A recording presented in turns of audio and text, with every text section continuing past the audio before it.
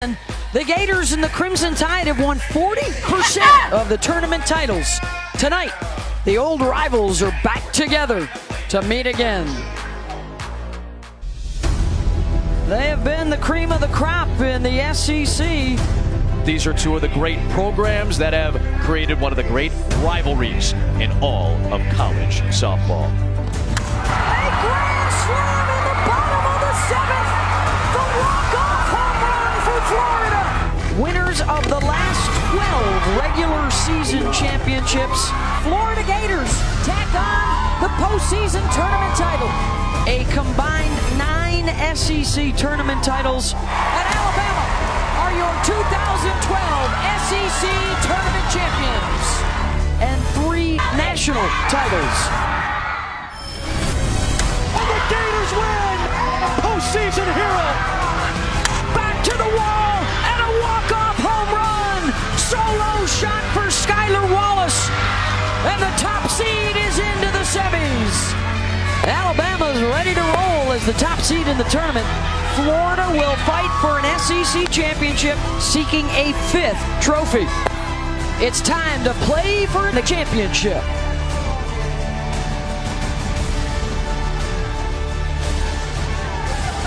Welcome to the SEC on ESPN. It's Florida, it's Alabama, it's a championship Saturday night. And an historic one. An Alabama win is a record-setting 6th title. A Florida win matches Bama and LSU with a 5th SEC tournament championship. Look at the powerhouse numbers for the Gators and the Crimson Tide with a combined 23 conference championships and the 3 natties, 2 for Florida and 1 for Alabama. And we welcome you to Davis Diamond here at Texas A&M for our SEC championship game. I'm Beth Mowins, along with former Aggie Amanda Scarborough and the 2-time Olympic gold medalist Michelle Smith. Well, when we talk about the Florida Gators, guys, they are coming in as the defending champs, winners of this tournament a year ago. We know about Amanda Lorenz, 4-time All-SEC, but so far in this tournament, Michelle, it's been Lorenz and friends. Well, and Amanda Lorenz, you know, when you look at Gator softball and you think about this team, she's the most consistent player hitter in the SEC. Her abilities go far beyond her bat. It's her leadership, her ability to play defense. She is the career leader in batting average and on-base percentage for the Gators. Why? Because she has a great eye. Over 50 walks on the season. She knows her strike zone. She can hit for power. She can do it all. Just an amazing leader for this Gator team. But this week, she's had some run support. She's had some help, which has been so important. The Jordans in the top of the lineup, Matthews and Roberts getting it done, but it was Hannah Adams with a big solo shot, all 3 RBIs in the semifinals to help get the Gators into this championship game. So Florida returns as the 6th seed against the 1 seed Alabama. It's really been a magical season for the regular season winners in the Southeastern Conference, and the Tide, Amanda, swept all the awards, and they come in very strong again. Very strong, and that's exactly how they started, Beth. They started the season 33-0. Didn't think that they were ever going to lose, and then when they got to the SEC, they got stronger. They continued their dominance. In fact, Patrick Murphy got Coach of the Year, and then Sarah Cornell, who's a transfer pitcher from Hofstra, she got Pitcher of the Year in the SEC, and then another new face in the circle with Montana Fouts, who got Freshman of the Year. A really strong year for Alabama in SEC play. And an interesting move, Fouts and Cornell have already won games here at the tournament. They are not getting the start. It is Crystal Goodman, last year's Junior College National Player of the Year, 10-0 on the season. She only made 4 starts in the SEC all year long, and now the biggest start of her career here tonight. Another new face in the circle for Alabama is Crystal Goodman. She likes to use her changeup. She'll drop it down to 58 miles an hour, and I think that her drop ball has the best movement out of any of her pitches. She likes to stay down in the zone. Back on April 20th, she pitched in Game 3 of their regular season series and got a win over Kelly Barnhill.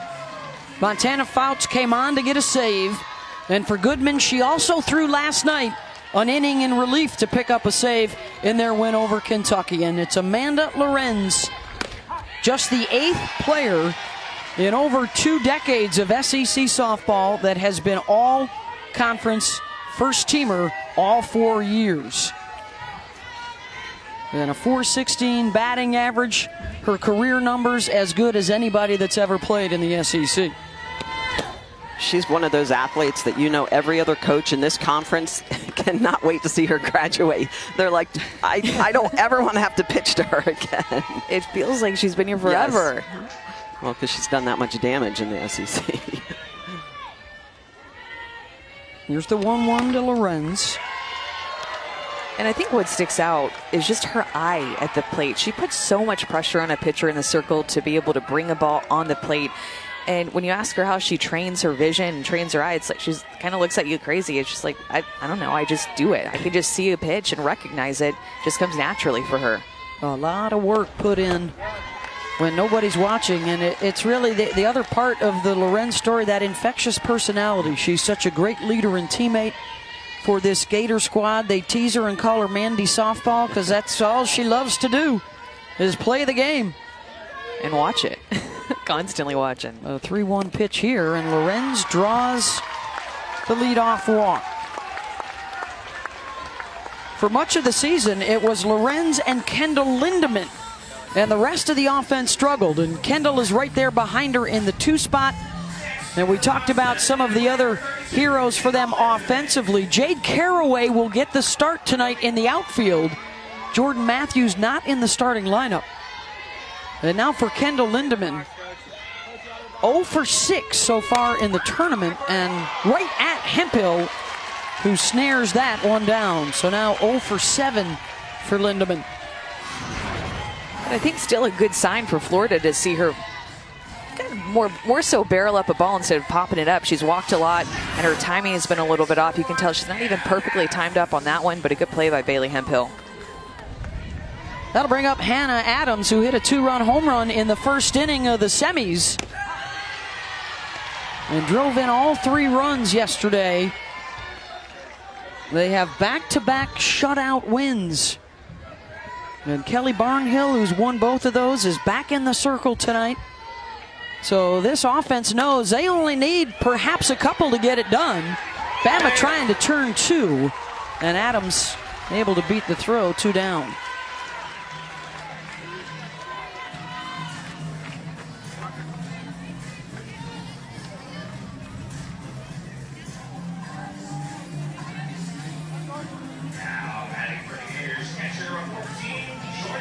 Jordan Roberts, the catcher, has a couple of runs batted in so far in the tournament. Florida has played 3 games, Alabama 2.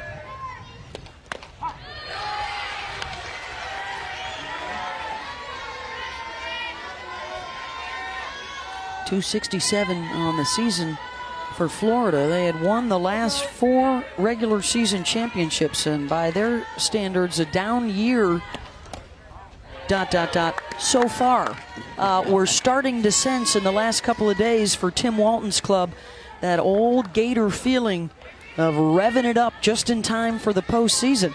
Well, anytime you have Kelly Barnhill in the circle, you have an opportunity to win a game. They've got one of the best defenses in the country as per the norm, but it's been the offense this year. They really just have struggled to put runs up on the board.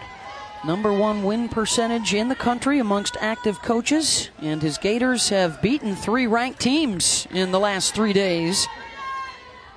As they continue to build their resume, both these teams, real good shot at a top 8 seed when we announce the field of 64 tomorrow night. And that would mean they could both stay home for the regionals and the supers, and a big advantage for home teams in the postseason. Here's the 2-2 to Roberts. Well, you think about even what that last at-bat did for them in the Super Regional last year against Texas A&M for Florida. They had the last at-bat. They got to walk it off. It took 3 games, and they were headed back to Oklahoma City because of it. It pays to be a Super Regional host and a regional host. Full count from Goodman. Fouled into the stream.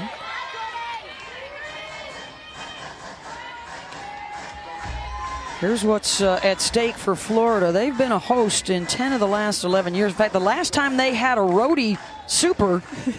They were here in Aggieland, and Amanda Scarborough's chased them right out of the tournament.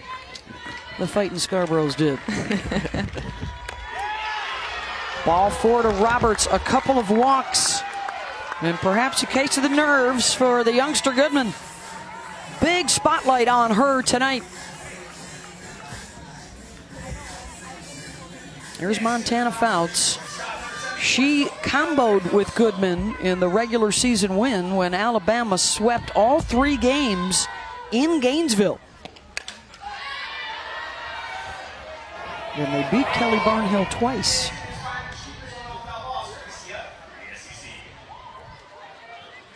Fouts as a freshman, I think this is a big tournament for her. Her start earlier, opportunity possibly to throw here this evening. It's freshman year, everything is new. Championship games, you don't get to throw in a lot of them, so when they do come about, you have to learn to control those nerves. We may see both the present and the future of big-time SEC pitchers tonight if Fouts happens to get in. Of course, Kelly Barnhill will be going for her 100th career win tonight, as Reynoso fouls one off. But I think with Alabama starting a different pitcher in all 3 games of the SEC tournament, you see their pitching depth. I mean, you have 3 really strong arms that weren't here on your team last year with Sarah Cornell, who you're looking at there. Remember, SEC Pitcher of the Year. She was a transfer. Montana, a freshman, and Crystal Goodman, who came from the junior college level. Reynoso pops it up in foul territory and drifting out of play. Sarah Cornell got the win last night, so the pitcher of the year in the SEC, 21-1. Did that guy catch it in his food tray? I hope not, for his sake. Catching it as nachos. Yeah. Oh, he tried to one-hand it. Yeah, save the nachos. Not a bad choice. Here's the 1-2 to Reynoso. Foul tip.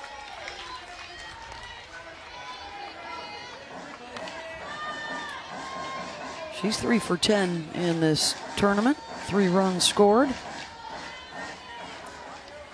Tim Walton really talks about Reynoso as the player that embodies this Florida spirit, and probably the best defensive shortstop they've had in Gainesville.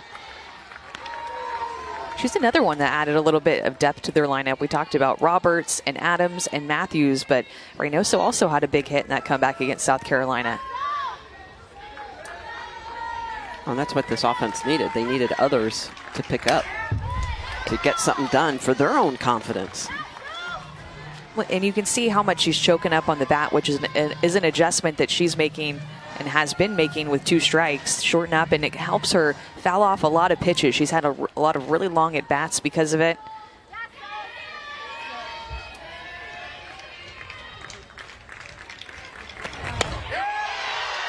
Yet another full count, and Goodman is working hard here in the first, already up to 23 pitches.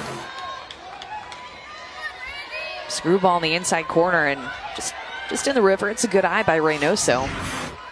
But she's yet to find that inside corner. You know, Coach Murphy kind of looking at the umpire like, where is that? Protected inside there. 69 miles per hour, the velocity from Crystal Goodman. Goodman does have a tendency to walk a lot of batters. She's got 30 walks in her 70-plus innings, so she's used to pitching with a lot of traffic. Couple of walks. Adams and Roberts on the base paths. And it hit the base runner. Hannah Adams out, ran right into that, and took away what could have been a run-scoring opportunity for the Florida Gators.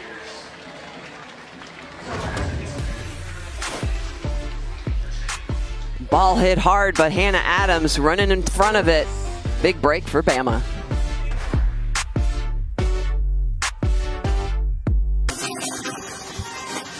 SEC championship on the line tonight for the Florida Gators. Kelly Barnhill helped them get one last year, trying to go back-to-back.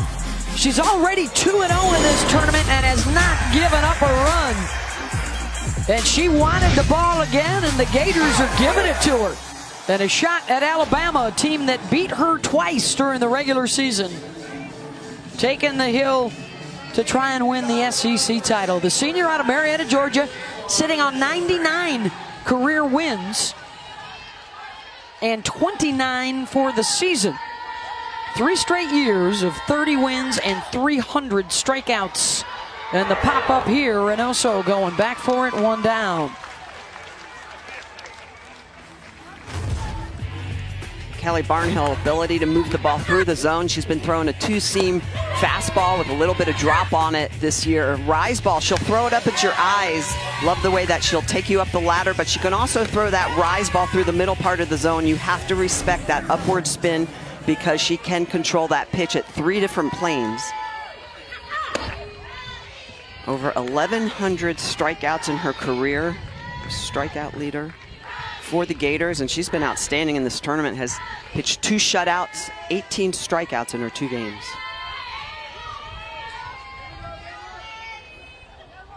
Oh, she's shaking off a couple of pitch calls there. And it's only the second time all year that she's thrown back-to-back complete game shutouts. Happened earlier on in March in Tennessee and UCF.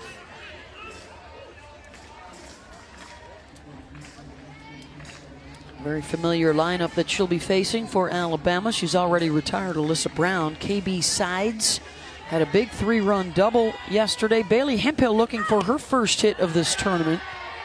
So the 2 big boppers, they've walked a lot. Hemphill and Lindemann have not been able to hit one yet.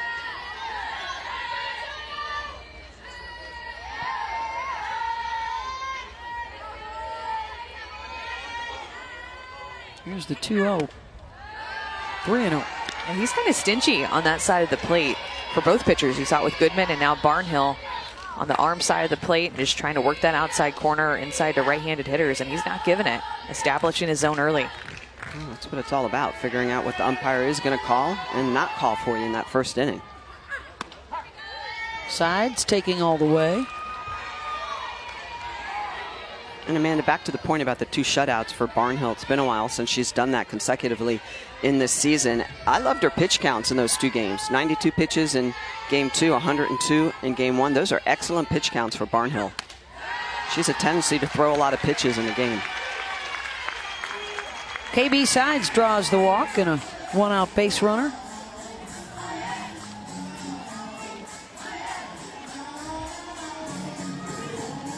And now it's Bailey Hemphill. What a season for Bailey. 3rd in the country with 22 home runs. 4th in the nation with 69 runs batted in.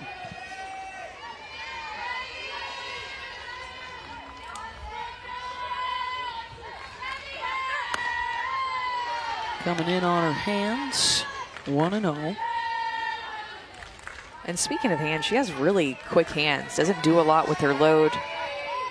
Can get to pitches really quickly. In fact, she had a tendency in the past couple of years to really have a lot of foul balls down the left field line. Runner goes. The throw is in time to get KB Sides. And Roberts catches her. 2 out.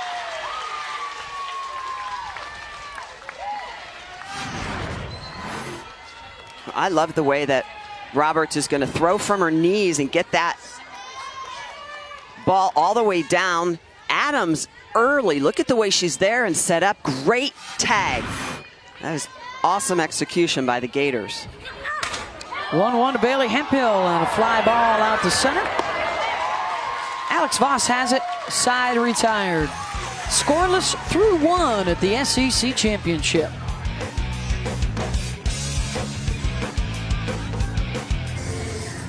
Welcome back to the SEC Softball Tournament Championship game. For Alabama, they won the regular season this year, but it had been Florida that had won 4 straight regular season championships. They're used to winning in this league, but this year's been a little bit different. Their record's not quite as good, just 500 in the conference. They have to win this game to really keep their hopes alive of hosting a super regional. They've done that in 10 of the last 11 years. And why is it so important to host a super regional? Because 76% of the teams who have hosted a super regional since that format started in 2005 have gone on to the Women's College World Series. Home field advantage, especially with that new stadium in Gainesville, would be important for the Gators. And Holly, when you do a deep dive into the resumes of the other teams that are fighting for one of those top 8 seeds, the Gators are right there. It's going to be a tough call for the selection committee this year on what we call those host bubbles. 7, 8, 9. You know, you need a top 8 to host both weekends. And then again, 14, 15, 16, 17. You start looking at how teams played at the end of the season, if there are any head-to-head matchups. And that brings us to our favorite game, America. Love this game. Let's play Blind Resume. 3 teams right there. Who have you beat? Top 10 wins, top 25 wins, and then also, did you have a bad loss? And you can do some of the number crunching there. Who would you pick as the best resume if you were on the selection committee? Let's see it again. Let's see it again. To me, it looks like the one on the left is the obvious answer. Yeah. Well, look at all the top 25 wins for Florida. Ooh, so there's a comparison to Minnesota. They lost to Michigan in the championship of the Big Ten today. And Arizona, how about taking 2 out of 3 from UCLA this weekend on the road? Well, that definitely helps their resume, that's for sure. Florida played a really challenging schedule before Yes. SEC, and then you get into SEC and have another chance to be able to pile up some more wins. But to me, I mean, look how many, even the number of top 10 wins that Florida has. Hoover, just outside the bag foul. Well, that's why when we compare this year's team to Gator teams of the past, we're like, oh, they don't hit as well. Their power numbers are down. You know, their fielding is excellent. They've got Barnhill still in the circle, but offensively, well, look at their schedule. Maybe that's why. And even though they've had the lowest batting average in the SEC, they've still managed to win games. Well, the fact that their worst loss is against Mississippi State, who has an RPI of 32, I mean, that says a lot as well. Yeah. You saw folks putting on their rain gear. We've got a little mist in the air here in College Station, Texas. Hoover reaches for it. Maddie Morgan at third. Got her. 1 down. And the leadoff is retired here in the top of the second. 6, 7, and 8 in the order for Florida. With that little mist in the air, it's just perfect hair weather, you know? Just gets in your hair, gives it a little bit of moisture after you curl it, and it just goes straight.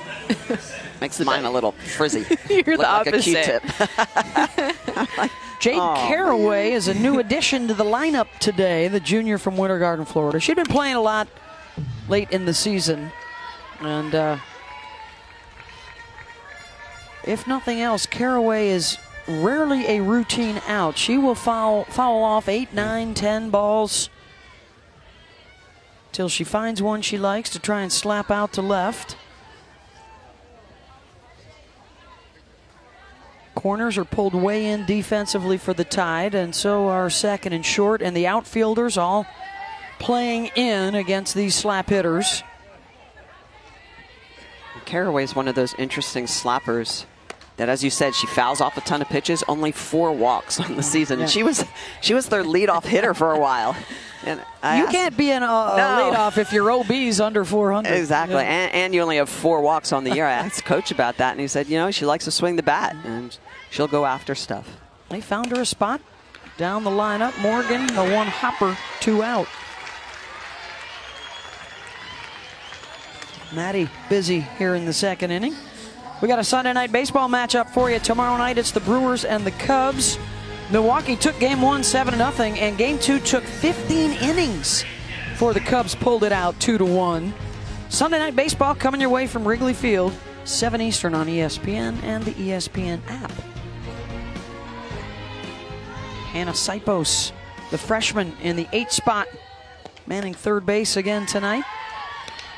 You know, I saw while Alabama was hitting after that first inning, when Florida hit, Crystal Goodman went back down into the bullpen, threw a little bit more. There were a lot of pitches back in that first inning, and now Montana Fouts is going to head to the bullpen, stay loose.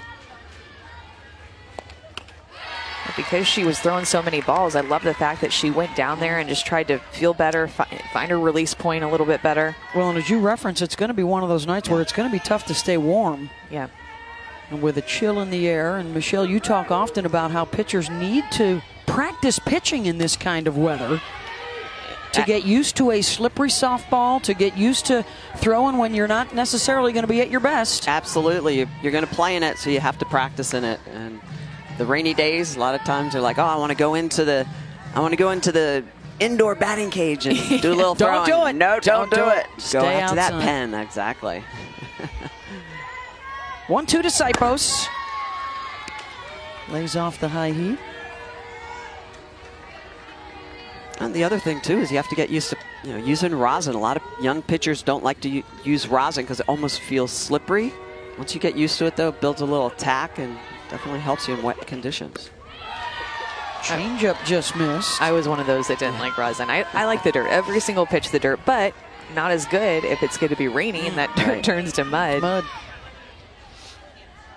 Another full count. That's the 4th already for Crystal Goodman. Fly ball out to Brown. Side retired. 3 up and 3 down for Crystal Goodman. We are headed to the bottom of the second, scoreless. Been a shot at an SEC championship. The 2019 SEC Softball Tournament is brought to you by Geico. 15 minutes could save you 15% or more on car insurance.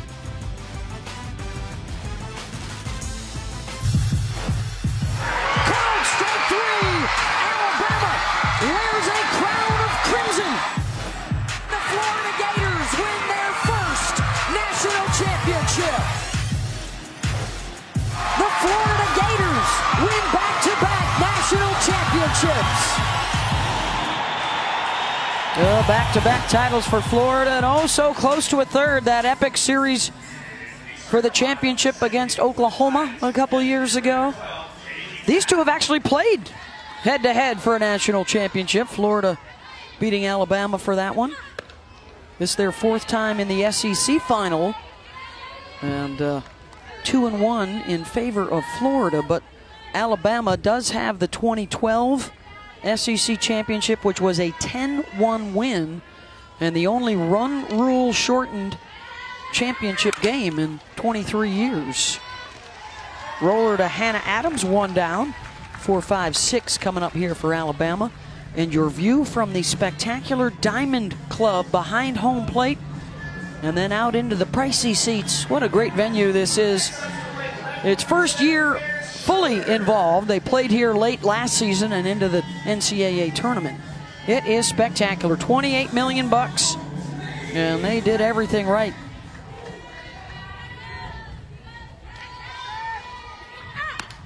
Barnhill to face Maris Schroeder. You talk about a pitcher that's got to turn it on and off, guys. The end of the regular season against Mississippi State, Kelly Barnhill gave up 9 earned runs and 3 home runs in 2 games. And then came here and whoop, shut it right down. 15 straight scoreless innings now for Kelly. Holly? Well, Coach Tim Walton said earlier this week that they actually had a really difficult conversation with Kelly Barnhill before this tournament, really sat her down and said, what is it that you need to be successful? What about your schedule can we do? How can we help you be at your best right now? I think Kelly Barnhill is a very smart young lady, maybe thinks a lot and analyzes a lot of different things. So they wanted to put her in the best position to succeed here at this SEC tournament by facilitating her schedule, making some of those decisions for her, and switching things up so she could turn off her mind and just turn on that pitching. Well, and Holly, when it's championship time, you have to be at your best mentally, physically, and I love that Coach was saying, hey, help me help you. And he was talking about how well Barnhill knows her body. She really understands her body, has a good feel, and it really helps him be able to communicate with her and trust what she's telling him too, even though sometimes he might have to say, okay, this is how it's going to be. They have a really good relationship and dialogue back and forth. 1-2 to Schroeder. Outside the line. It's been a heck of a career for Kelly Barnhill. A quest for a national championship still very much in her sights, but a couple of All-America honors. The National Player of the Year 2 years ago, and the career strikeout leader now in Florida history, going for her 100th win tonight. And despite the problems in the regular season, guys, you get the sense from Tim Walton, he kind of knows I probably have the best pitcher and the best hitter in the country in his mind. And can we get enough around them for 3 weeks in the tournament to steal a championship? Yeah, I mean, the regular season is basically over. This is a one-game season from here on out. And if you can find those clutch hits, it's timely hits with the defense and the pitching of Barnhill, you're going to go a long way. And she's had run support in this tournament, which is a big thing that she didn't necessarily have earlier this year. It's a completely different game when you pitch with a lead versus when there's goose eggs up on the board or you're behind. 2-strike pitch to Schroeder. Got her. First strikeout, 2 down. And the other thing I think that we're seeing, Amanda, from Kelly Barnhill is that she's working the lower half of the zone a lot more, even with her lower rise ball, and then doing this, then climbing back upstairs. So she'll work a 2-seam, she'll come lower in the zone, and then she throws that pitch up in your eyes, and she just gets people to whiff through it, even though the pitch is out of the zone. I love that low rise that she has. It's so deceptive. It fools a lot of hitters' eyes, and it's a little bit slower. It's about 65, 66. And it travels well. So in other words, it travels through the zone. And that's really the key. The numbers on Barnhill, so solid. Going for her 30th win of the season with those 300 strikeouts. Skylar Wallace, who was the hero in the quarterfinal win for Alabama, tied 1-1 with Georgia Bulldogs into the 8th inning. And Wallace, who was deeper down the lineup on that night, came through huge. I think she's someone who gets a little bit overshadowed because of the fact that Montana Fouts is also a freshman. But look what she did against Georgia. 8th inning, solo shot, walks it off. And the celebration that this Alabama team had after this moment was so much fun to watch. You could tell that they were here in College Station looking to win it all.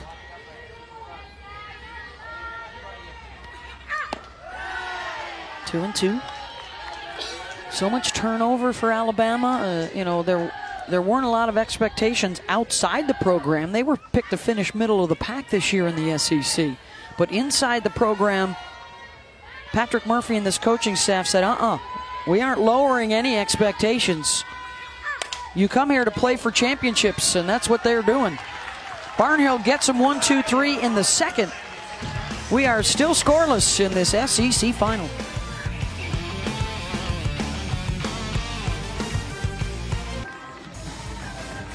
That's what they came to Davis Diamond for tonight. Florida and Alabama and an SEC championship. The 1 seed has won this championship 11 times in 22 years, but just once in the last 5 years. And the regular season champion tied, even so far, with Florida. And the SEC, the #1 conference RPI again this year. In each of the last 2 seasons, they have sent all 13 teams, no softball at Vanderbilt, on to the NCAA tournament. Good chance they'll do it again. Texas A&M will be the one to watch tomorrow night with a 45 RPI. They've gone to 17 consecutive NCAA tournaments. They have 6 top 25 wins, so the resume is on par, and they will definitely be in the conversation to get in. RPI, strength of schedule, those are the ones that when we're always discussing and trying to figure out who's in, who's not. Those are the keys that I like to look at. And then, of course, the eye test. Yep. Alex Voss here, 9, and then the top of the order. I think we'd all be shocked, right, if Oklahoma's not the overall number 1? I think they'll be number 1. A new NCAA record for a winning streak within a single season at 39 in a row. Just 2 losses all year.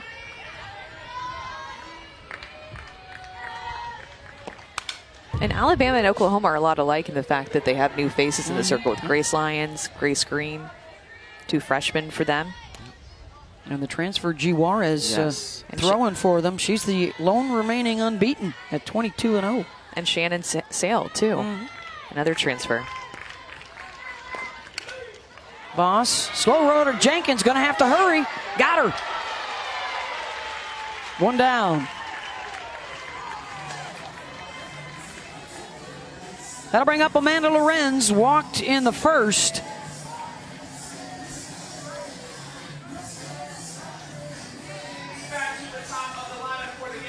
Good power, good average, driving people in. From a high school National Player of the Year to the SEC Freshman of the Year, and then on to the SEC Player of the Year. And well on her way to another All-America honor. Takes a look at strike one from Crystal Goodman. Who's going to break through here? Neither side with a base knock yet.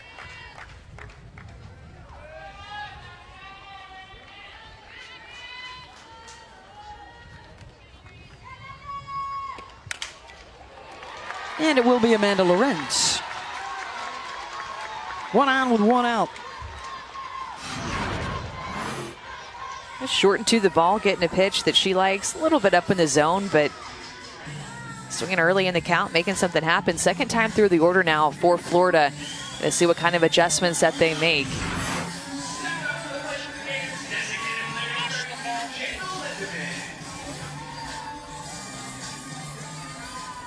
Kendall Lindemann still looking for that first one. 0 for 7 in their 3+ games here. Two-time All-American herself. And the former Big Ten Player of the Year at Minnesota, joining Florida this year. Majority of transfers in college softball, you can usually go and play right away. And they have been a big part of the story nationally this year. Let's break it down. Oh, we always talk about timing and how important it is. And in the regular season, she got her front foot down quite a bit earlier than she has in this tournament. And because of that, she's just not getting an opportunity to see the balls long. You can see in the regular season, the front foot is down. She's on time. Here, she's late. She's not on time. And her stance seems to be a bit wider, too, when you look at what she was in the regular season compared to what she is now. And so when you see a hitter doing that as a pitcher, the last thing you really want to do are throw them change-ups, right? If they're not on time, you want to try and throw the ball hard and at them. Chop to Jenkins, couldn't backhand it. It scoots out into left, and Lorenz motors around to third. Lindemann will follow behind to second.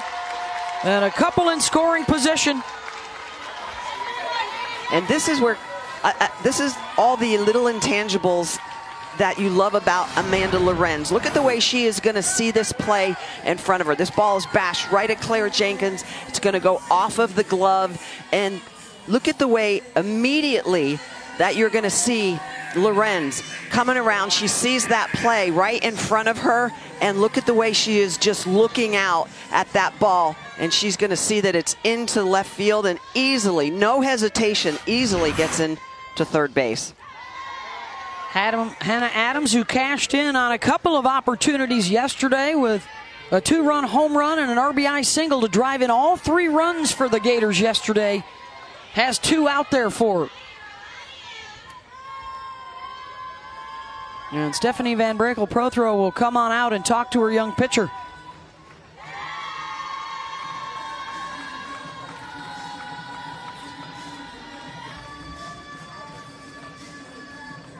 Take a moment here to remind you that the 5th Formula One race of the season is the Spanish Grand Prix in Barcelona. Lewis Hamilton has won this race 3 times before. It's F1 racing Sunday morning at 9:05 Eastern on ESPN2 and your ESPN app. Holly? Well, you know, there was some thought that Crystal Goodman was getting the start tonight because they wanted to kind of have a pitch count on Montana Fouts. She's been battling an injury, and they want to keep her work level at a lower pace. But I talked to Patrick Murphy of Alabama before the game and asked him if that was the case, and he said absolutely not.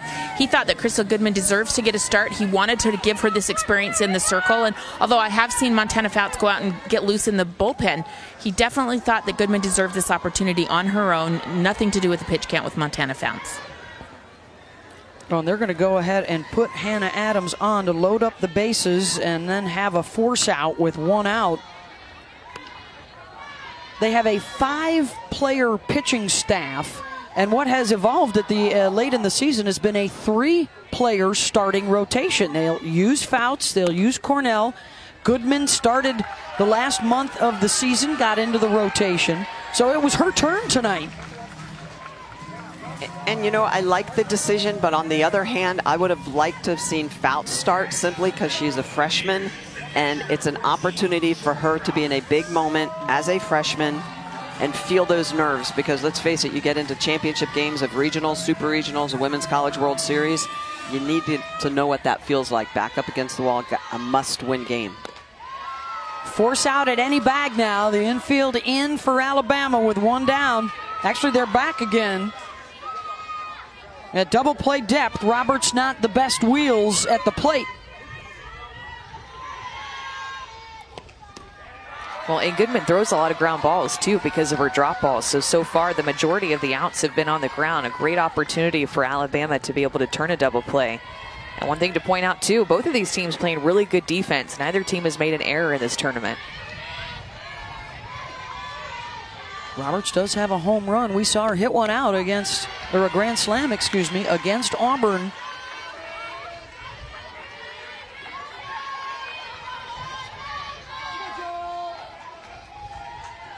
A single, a double, and then the intentional walk to load them up.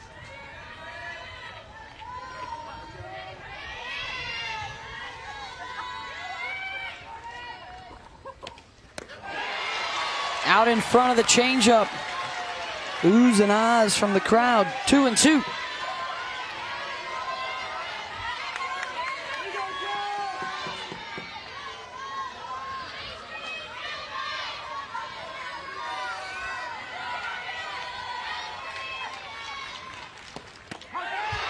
Called strike 3, 2 down. Big get for Goodman. The bases are loaded. You have one of the more powerful hitters up at the plate for Florida, and Goodman steps up. She got herself into a little hole because the count turned to 2-0, but then it was 3 strikes in a row. My favorite one, this one, the changeup, the 2-1 change, and then she gets Jordan looking at a pitch that is right down the middle, freezes her. Had a huge strikeout last night when she came on in relief to end a threat, and a big one right there for the second out, and now it's Sofia Reynoso.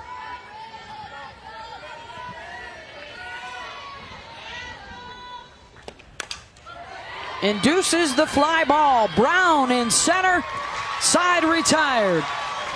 They walk Adams to load him up, and the strategy works for the Tide. No damage done.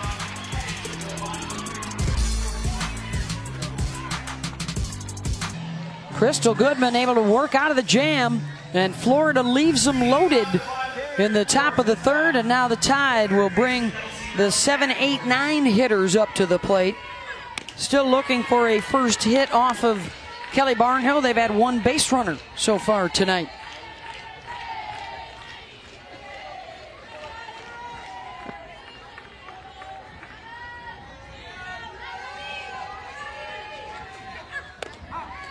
Watching the Alabama dugout, you guys, you just see how loose they are, how much fun that they have with each other. They're looking at each other, doing, I don't know, random dances to songs that are played in every single stadium that they now have a coordinated dance for, but they're all loose. They love playing with each other. Well, it showed right from day one when they started out the season 33-0. That's an SEC record, and the 3rd best start in Division I history to a year. And everybody said, well, you know what? They're not playing a great schedule. Wait till the end of the year. It's all backloaded. We'll find out who the real Crimson Tide are as Barnhill gets Maddie Morgan to pop up. And lo and behold, they showed us who they were. And they went on to win the regular season championship. Well, it's Game 7 between the Blazers and Nuggets, and it's tomorrow afternoon on ABC. Game 7 of the Western Conference Finals. See if the Nuggets... the Western Conference semis, excuse me. See if the Nuggets and the Blazers can move on. Sunday at 3:30 Eastern on ABC.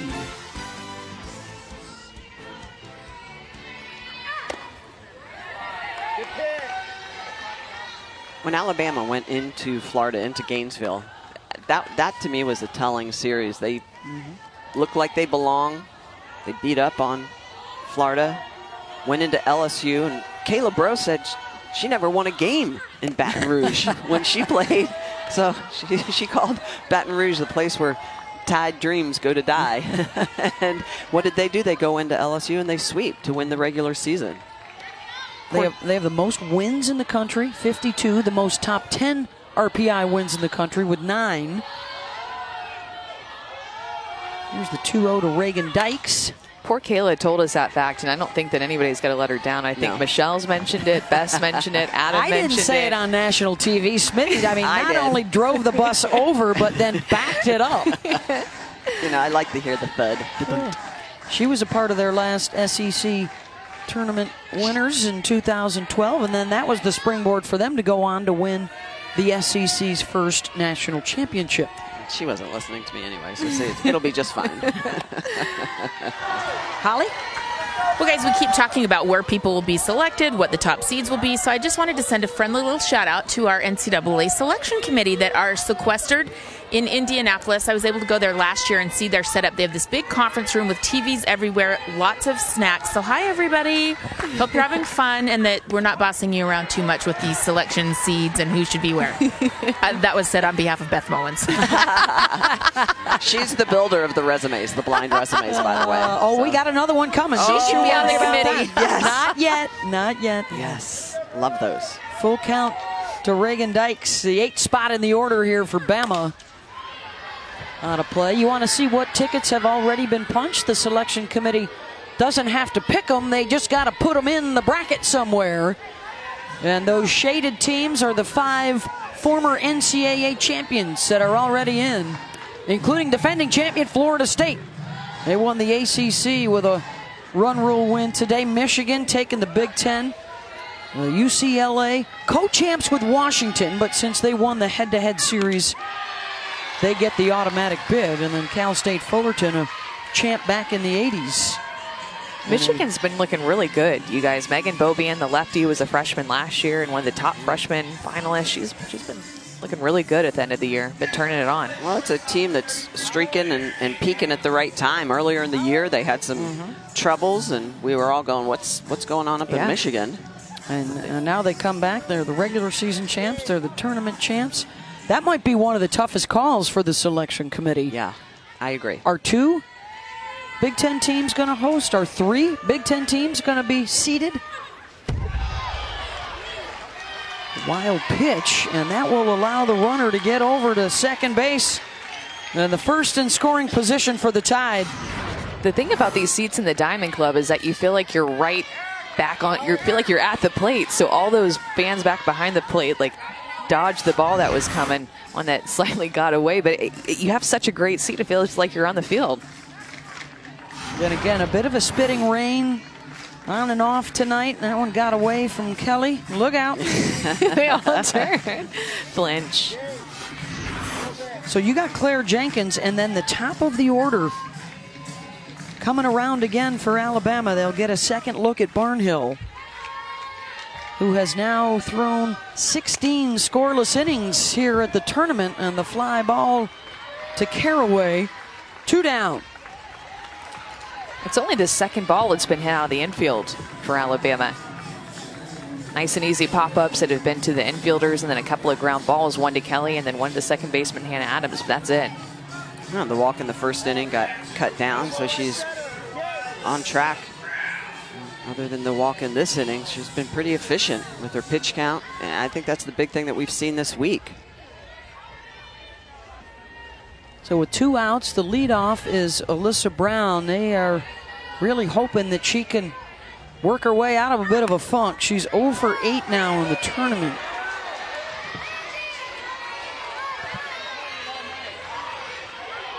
Takes a look at strike 1. One of the issues for Alyssa, you got to keep the feet inside the batter's box when you're slapping. And she's been called out a couple of times for that. And then that gets in your head, because every time you're going for outside pitches, you're worried about where are my feet, am I in the box? And so you start focusing on the wrong things instead of focusing on the ball.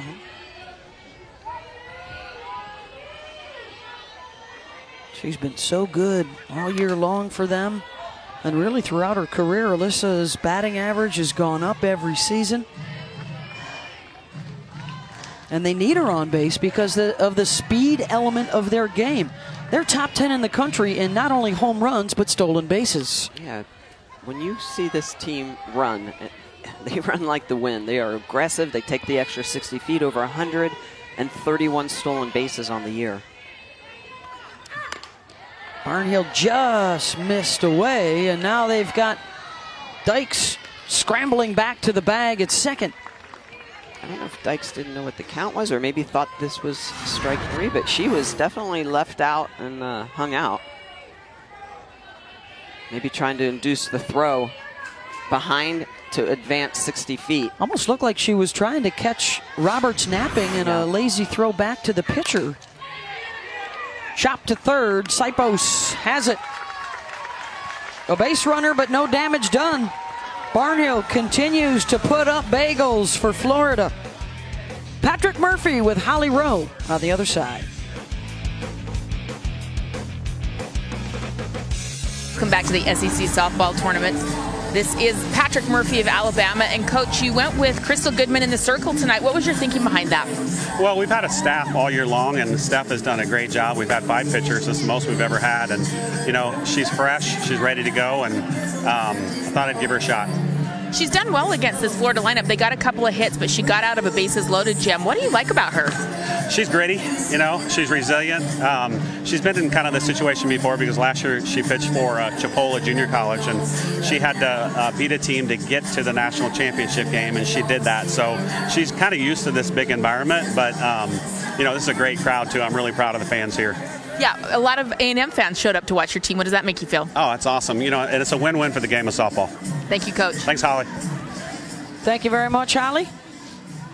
Well, Crystal Goodman also had a big game on the road in Gainesville in a hostile environment to beat Kelly Barnhill back in their regular season series. 3 innings of work and 1 strikeout, keeping Florida scoreless. Gators had a chance last inning with the bases loaded, and then a strikeout and a flyout got Goodman into the dugout unscathed. This is 6, 7, 8 coming around. SEC Tournament Championship game.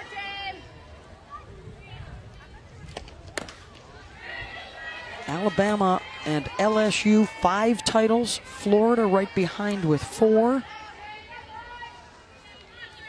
And these 2 clubs have won the last 12 regular season trophies. One or the other has been at the top since 2007.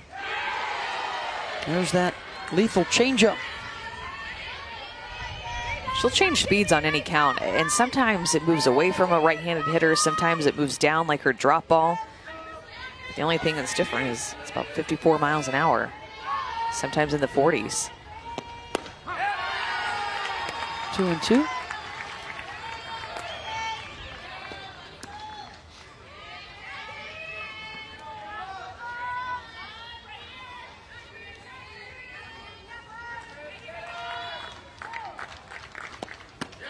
And a strikeout for Crystal. Second in the last 3 batters she's faced. Well, Goodman has the ability to have large velocity separation, and when you can do that and you can split the velocities and locate pitches, you're going to get strikeouts. That pitch, a little bit of rise on it. We haven't seen her go upstairs a whole lot, but love the fact that she's showing a little bit of a different look. She'll go down in the zone. She's got that really good changeup and then sneaking a little rise in. Well, I like what Pat Murphy was talking about with this pitching staff and the 3 of them, and you guys can address this as former pitchers yourselves, not only the competition within, but that feeling like, hey, I can't let these guys down. You're pushing each other every day in practice as Caraway slaps one through the left side. They've been cheerleading for one another all year long. Yeah, you can tell that they really get along, and it's that support, Beth, where you go into a game and you know that there's somebody who has your back because there's depth with the Fouts that could come off the bench, or Cornell. And it probably helps that they're all newbies. It's all a new experience for them. And they're a freshman and a couple of transfers. Yeah. And they've got an awfully good pitching coach, too. Yeah, that's right. A former All-American for the Tide. We talk about good pitchers, good pitching coaches, and also those pitching coaches are calling the pitches. They've got lots and mounds, lots of information. They know how to pick hitters apart and attack their weaknesses. Anna Sipos in the 8th spot in the order. And think about it, they all have different strengths too. Goodman's going to mix speeds all the time. Fouts doesn't mix speeds as much. She's more hard and down. And then Cornell more up with their rise. So they all have different strengths that they rely on.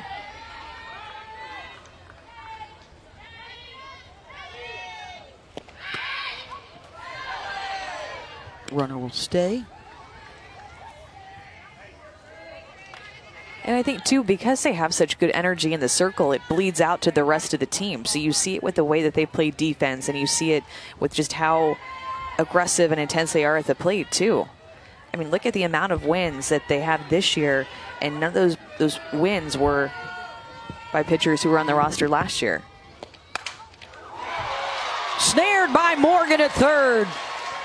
2 down. Quick reflexes. Saved extra bases there and possibly kept a run off the board. She's ready for it. Look at Maddie Morgan. Quarter up the line, and that ball got on her in a hurry. And she's ready. As a third baseman, you live for moments like that. And Love it. It almost took her back off of her feet because it was hit so hard. So she got her glove there in time, but the velocity of that ball coming into her glove almost pushed her backward. Her first year as a starter at third, and yeah, whoop.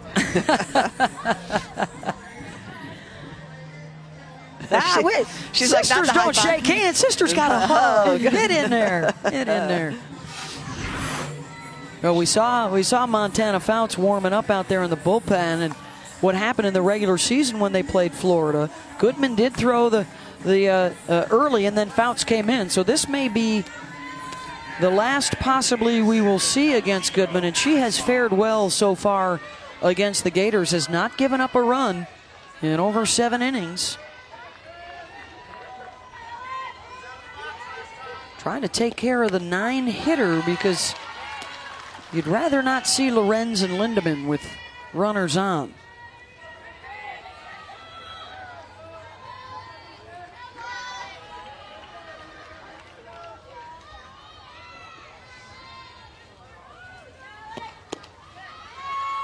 I'm sure that's the message from Coach Murphy going out right here. This is it. This is the out.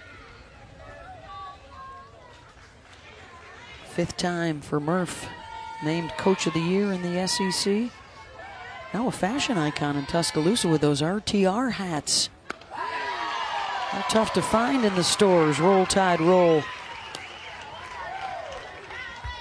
I've been wearing that all year long, and hey, when you're 52-6, you're probably not going to change it. Or wash it.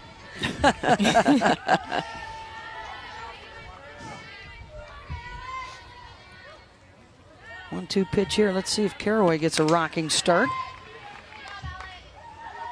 We got a Sunday Night Baseball matchup coming for you. Tomorrow night, it's the Brewers and the Cubs. Sunday Night Baseball from Wrigley Field begins at 7 Eastern on ESPN and your ESPN app. We've also got the NCAA Softball Selection Show tomorrow night, 9 Eastern on ESPN2. And we unveil the field of 64. Hit and run was on. I don't know about you guys, but I almost can't sleep the night before the selection show because it's like Christmas.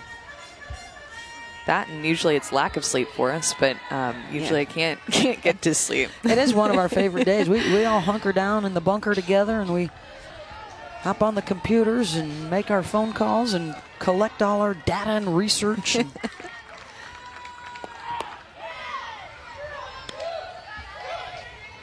I think it's going to go Oklahoma, UCLA, Alabama, Washington. Those are my top 4. And I've got Florida in my top 8 right now. Yep, I do too.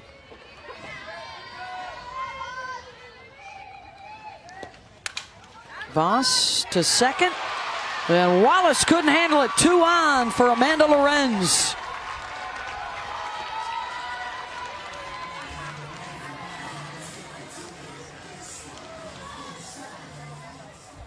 And Caraway may have rolled an ankle sliding into second base. That's the first error for either team in this tournament, and Caraway just at the tail end of that.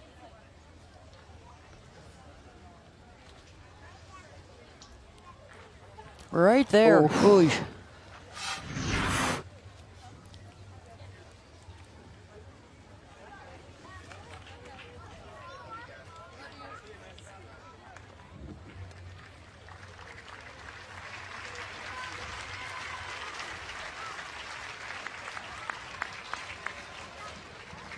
Well, they can keep her in here, or they could go to a pinch runner, and Jade could still re-enter the game. You can get lifted once for a runner.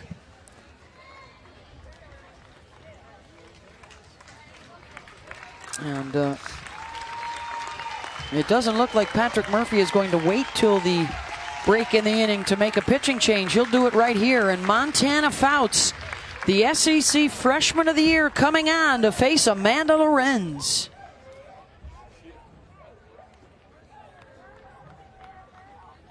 New pitcher for Alabama, the righty freshman from Grayson, Kentucky, Montana Fouts. Has a win against Georgia so far in the tournament. Also has a win against Florida from the regular season. And she is coming on in relief, trying to put down a threat by the Gators. Scoreless here with 2 outs in the top of the 4th inning in this SEC championship game. Jade Caraway is going to stay in there at second base. So here we go with the Freshman of the Year and the 4-time SEC first teamer at the plate, and Amanda Lorenz.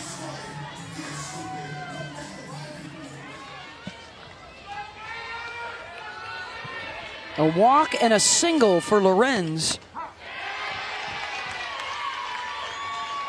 They have seen Fouts for 10 innings. Montana allowed just 3 hits, 1 run, and struck out 7 in her 2 appearances against them in Gainesville.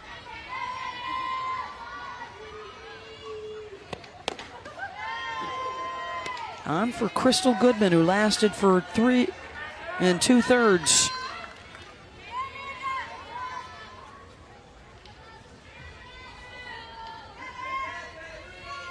Caraway at second, Voss at first. A single and an error. The first on this Crimson Tide defense here.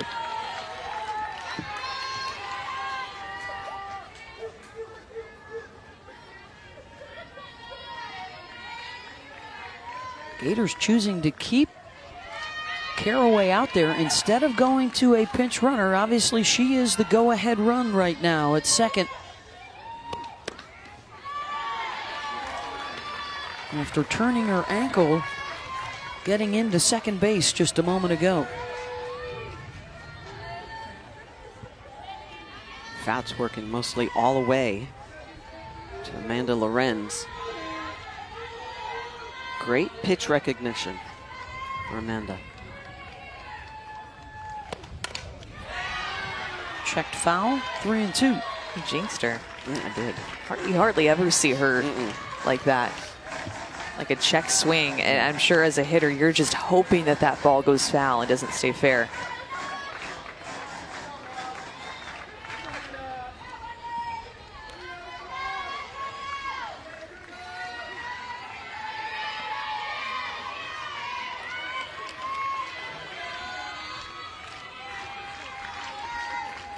Full count. Runners moving. Lorenz grounds it to Hemphill, who beats her to the bag. Fouts comes in and gets the big out, and her biggest fan is Crystal Goodman. Still scoreless to the bottom of the 4th, and we'll chat with Tim Walton next.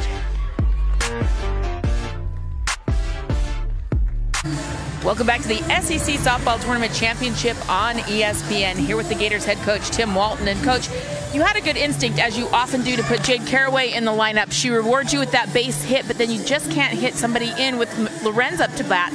What's preventing these timely hits?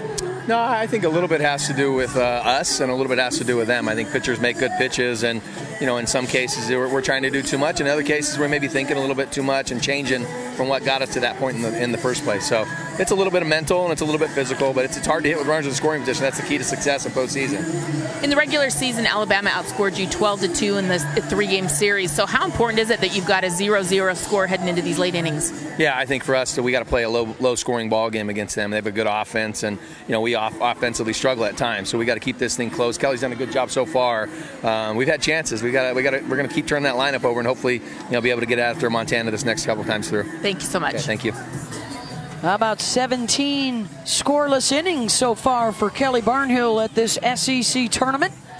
A couple of shutout wins, and she has held the Crimson Tide hitless so far as we move to the bottom of the 4th. Pitching for the 3rd day in a row, and she will face 2, 3, 4 in the lineup.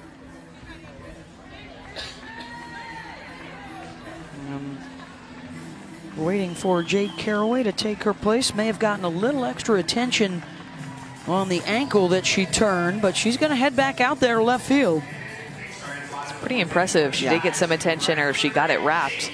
The timing of all that. Coach's interview was done, and then she came sprinting out of the dugout. Somebody had her staff helping her out. KB Sides walked in the first. 2 walks, the only base runners so far for Alabama.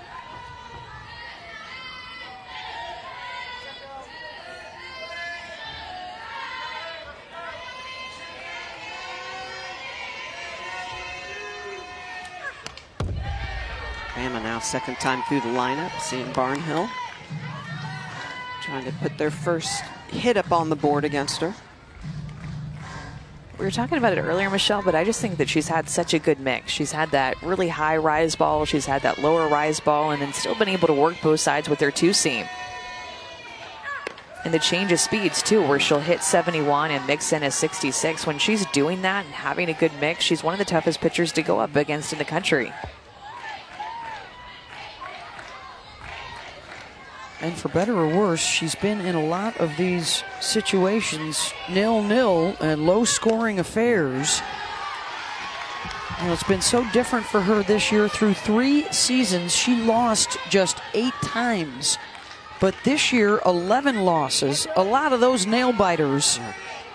And just the resiliency to keep fighting through, keep believing in your teammates that they're eventually going to get it done. We'll see how that serves them in the postseason. So far, so good.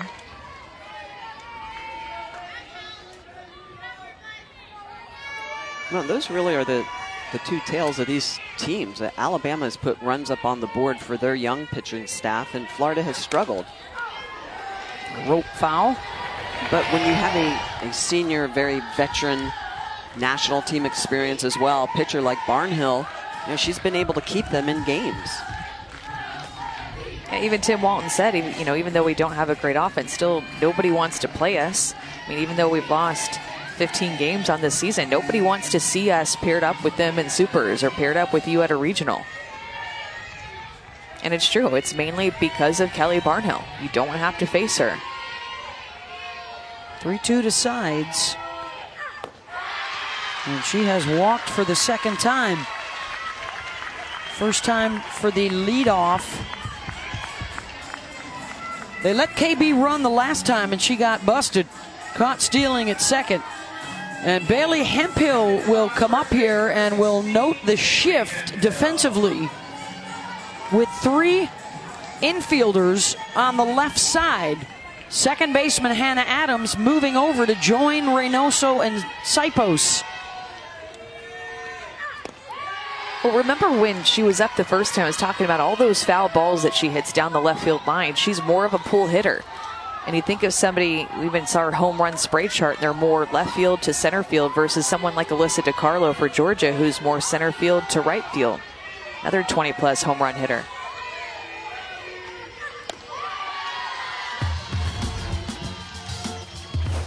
How about the first time up for her? That third pitch was a miss, and she hit a fly ball to center field, worked her on the up and in corner, but that was a pitch that I think she'd like to have back. And as a hitter, when you look up and you see a shift on like that, you know where you're going to be pitched. Exactly. So you move off the plate, you take your zone with you and hope that something now on the inside corner, you can get around a little bit more, drive it slightly oppo. But Hemphill, the majority of her home runs, if you look at her spray chart, it is definitely center toward left. Well, the 5th Formula One race of the season is coming up. It's the Spanish Grand Prix in Barcelona. F1 racing tomorrow morning for you at 9:05 Eastern on ESPN2 and your ESPN app. A lot of respect, too, for the outfielders for Bailey Hemphill's power. They are deep, hanging around the warning track.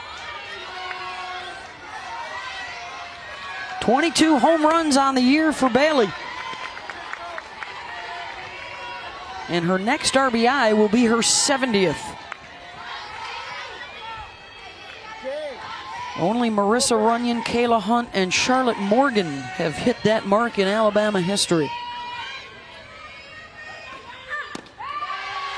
Everything coming inside or inside corner, 3-1.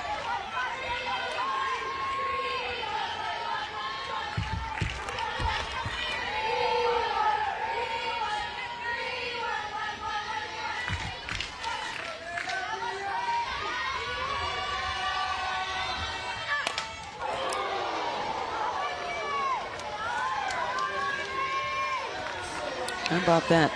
3rd in the country in home runs, 4th in runs batted in. And I just love the old school. No gloves, nothing on your arms, nothing to protect you if it comes in too tight. Just get up there and swing it. That crouch to her stance. It's just so smooth and relaxed. That's what I love. It has a little bit of movement in those hands so that she can be quick to react.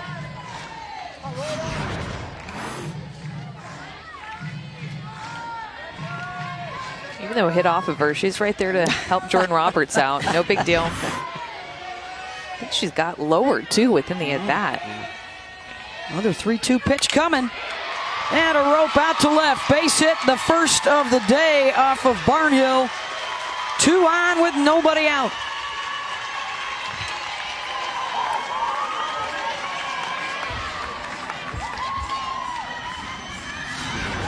And after an 0-for-5 start, Bailey's got a hit here in the tournament. All those pitches on the inside corner, and that one actually leaks toward the outside. Look at the way that Jordan Roberts is set up inside. You can see her kind of reach for it. That pitch comes back through the zone, and Hemphill not afraid to go get those pitches on the outside corner and still pull them. She's so quick getting around the ball. Still beat the shift. Yep. Haley Tao is 2 for 6 in the tournament. Grounded out to second in her first at-bat. Way back in the box. 67 miles an hour from Barnhill, 1-0.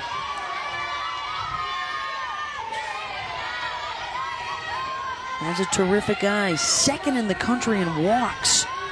And still hitting .336.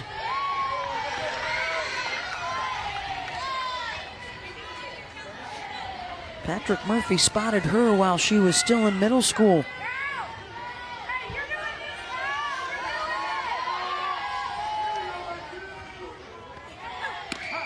Big football fan. The recruiting visit included a trip to see Nick Saban. Kaylee said, "Yep, I'm coming." See you there. Sign me up.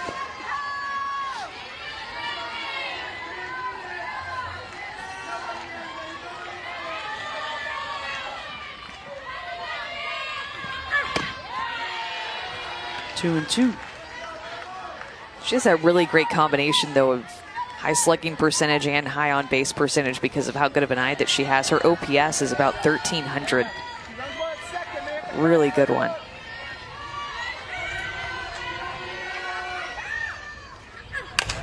Tao again to Adams at second.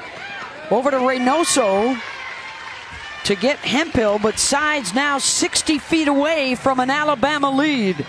Boy, and Reynoso had to go a long way in order to make that out at second base. Take a look at this. This is actually pretty incredible. Look at how far she's going to have to go in order to make that play over at second base. So this is going to be a ground ball over to Hannah Adams, and she's going to toss it over. But great read by Reynoso, knowing a second that that ball is hit right side, she's got to get to the bag.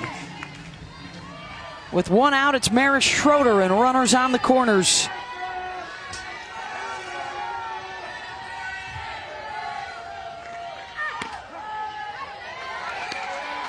Strike on the outside corner, breaking 72 miles an hour there.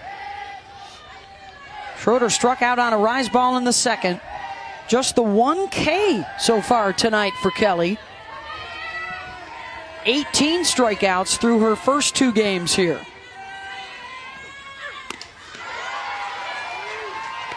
Well, Schroeder had opportunities in that game against Georgia when Alabama had the walk-off, the Skylar Wallace walk-off home run. Schroeder left 7 runners on base in that game, and she's right in the middle of their order. A lot of chances. The team left 13 on, so clutch hits have been an issue so far this weekend. They were saved by the Skylar Wallace walk-off home run in the 8th inning to beat Georgia a couple nights ago.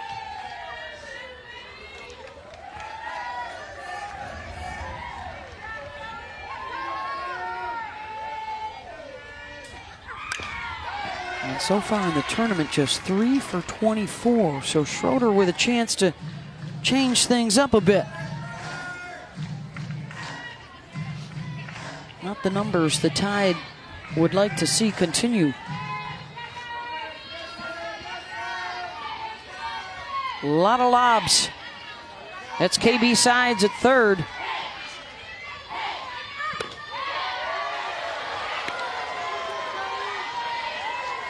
It's a good eye and knowing your strike zone right there. The umpire has not called that pitch all game.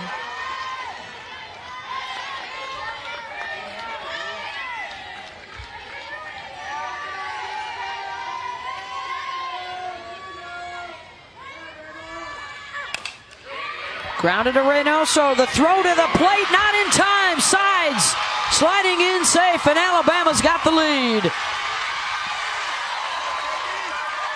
This is about knowing speed and reading ball angle. The second that this ball is headed to the ground, even before it hits the ground, KB Sides knows that she needs to come home. This is great situational hitting, even though it's not a base hit. It's the ability to be able to see that you're going to score on this play. So a nice read by Sides, making sure she gets home. I'm actually surprised by Reynoso there. She's usually so good at making decisions. Would have liked to have seen her either throw to second base or throw to first base, but she had a couple of other options. That one not being the best. She just doesn't normally make those decisions where you know your runner at KB Side, she's going to be able to score on a ball like that with the timing and how it played out. And granted, you know, double plays aren't easy to come by, but I thought she might turn 2 there to end the inning, but it's 1-0 Alabama, and the first run allowed in the tournament by Kelly Barnhill. Her scoreless streak ends at 17 innings. Wallace lashes that one the opposite way and foul. And I think it should be pointed out, when you're going up against a strikeout pitcher and you only have 1 strikeout in the game, you're doing yourself a favor. You're making a defender make a play, make a decision. You're putting the ball in play and putting pressure on a defense. And for somebody who has close to 1,200 strikeouts in her career, only 1 tonight, it's a different feel, and Alabama's doing a good job of just making things happen. Exactly. And Tao, even though, you know, she hit into that fielder's choice and they got the out at second base, his ability to move runners. Base hit. Then Murphy will have to hold Kaylee Tao, who hesitated leaving the bag at second base, uncertain whether Adams was going to get to it on the fly. So the base is now loaded for the Crimson Tide with 1 out. Well, look at this pitch location on an 0-2 count.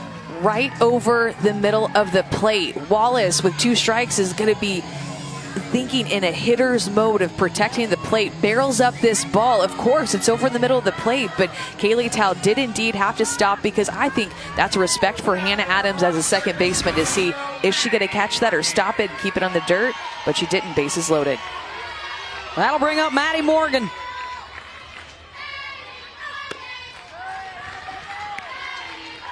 Infield is in. Not the force out at any base here. 2 hits off of Barnhill in the inning. And 1 run across. Let's check in with Holly. Well, Beth, as you said, it was misting out here. Actually, it was completely raining for a while, and the softball got pretty wet. You can see Kelly Barnhill has brought out that rosin bag with her now. She's really using it in between every pitch right now, just trying to get a little precision back, a little bit better feeling on the ball after it's gotten pretty wet out here.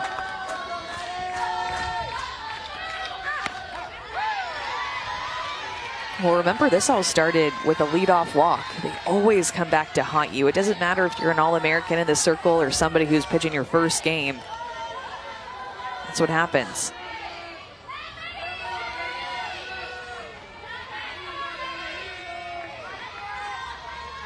One-two pitch. 2-2.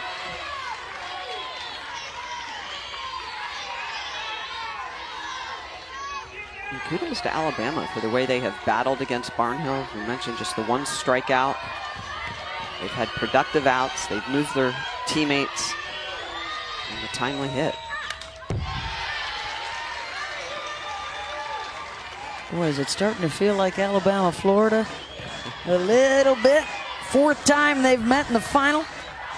The 77th overall meeting. Tide lead the series 40-36, only separated by one game before they met in the regular season. The two dominant forces in the league for a championship trophy. And a strikeout for Barnhill, 2 down.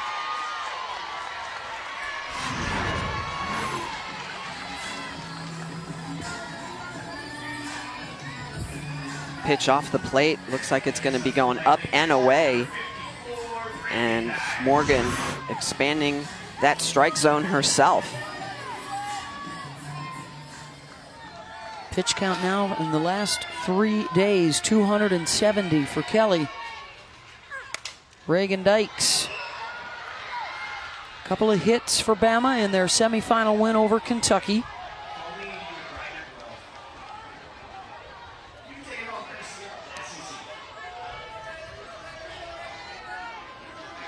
Drew a walk her first time up back in the third. Little more success now, second time through the lineup.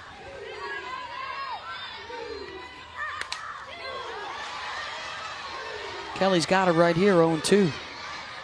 It's been a long week for Florida because they traveled in, had I think some flight delays, got in really late on Monday night, practiced on Tuesday.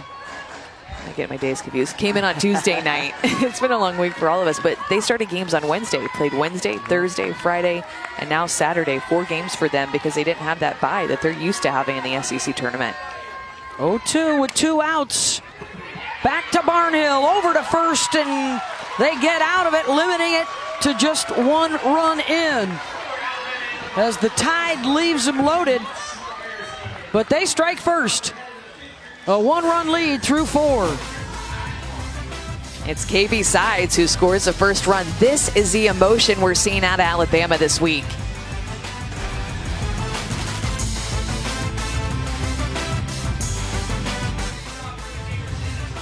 Welcome back to our SEC Championship here on ESPN2. 1-0 Alabama, run across at the bottom of the 4th. And they grab the lead.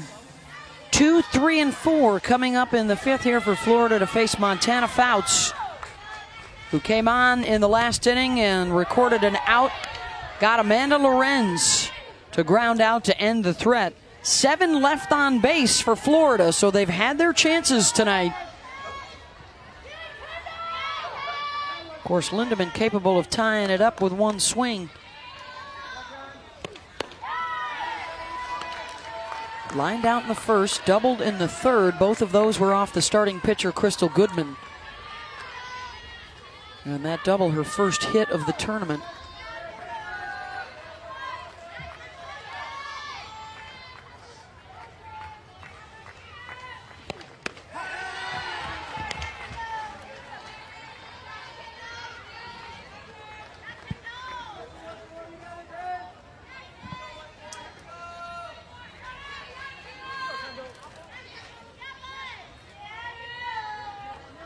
Florida here a year ago, they beat South Carolina to win the championship, so they are trying to go back-to-back for the 4th time in SEC history.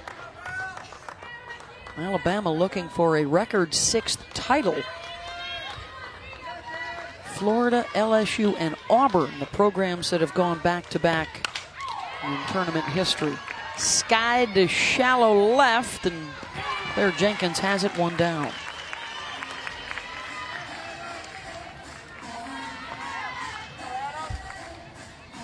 Montana Fouts named this week as one of the 10 finalists for National Freshman of the Year honors.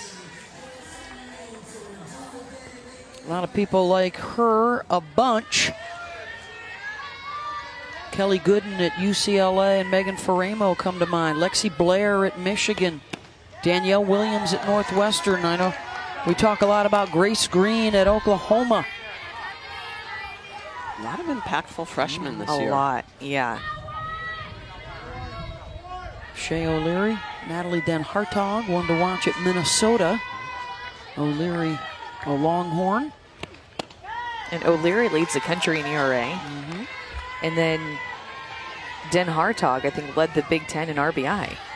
You're going to see all of them in the NCAA tournament. Be interesting to see where Virginia Tech ends up. They won the regular season in the ACC, got bounced from the tournament early. I think what hurts them is their strength of schedule is, I think, only a 138.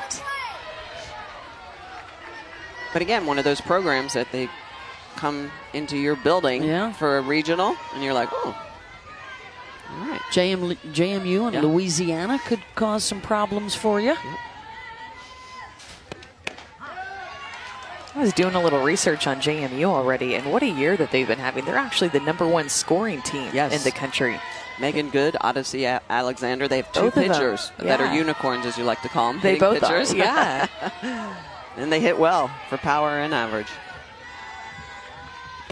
3-1 to Adams, draws the walk. Tying run on board for the Gators with 1 out. 3rd time she's been on base. Well, that's something you don't always see from Montana Fouts. You can see that Cornell is out warming up. It's the beauty of having a staff. You always have someone warm and ready to go. But Montana Fouts did not give up her first walk as a freshman until her 26th inning pitched. Pretty incredible. It's one of the great things about her. She doesn't pitch like a freshman. She doesn't pitch scared and tentatively. She just goes right at hitters. She trusts her stuff. A lot of confidence for her. And her length makes her unique. You know, she's 6'1". Her reach is all the way to the edge of the circle, the outer edge of the circle. So she's getting a lot closer to home plate with that reach. And she throws hard. 69, 70, 71 miles an hour.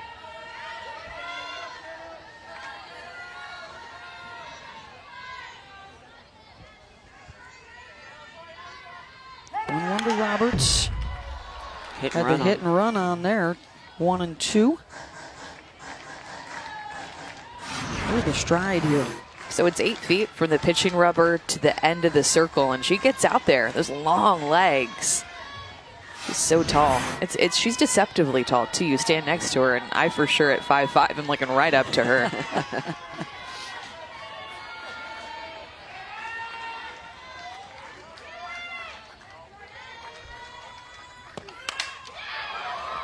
Fly ball, Brown in center.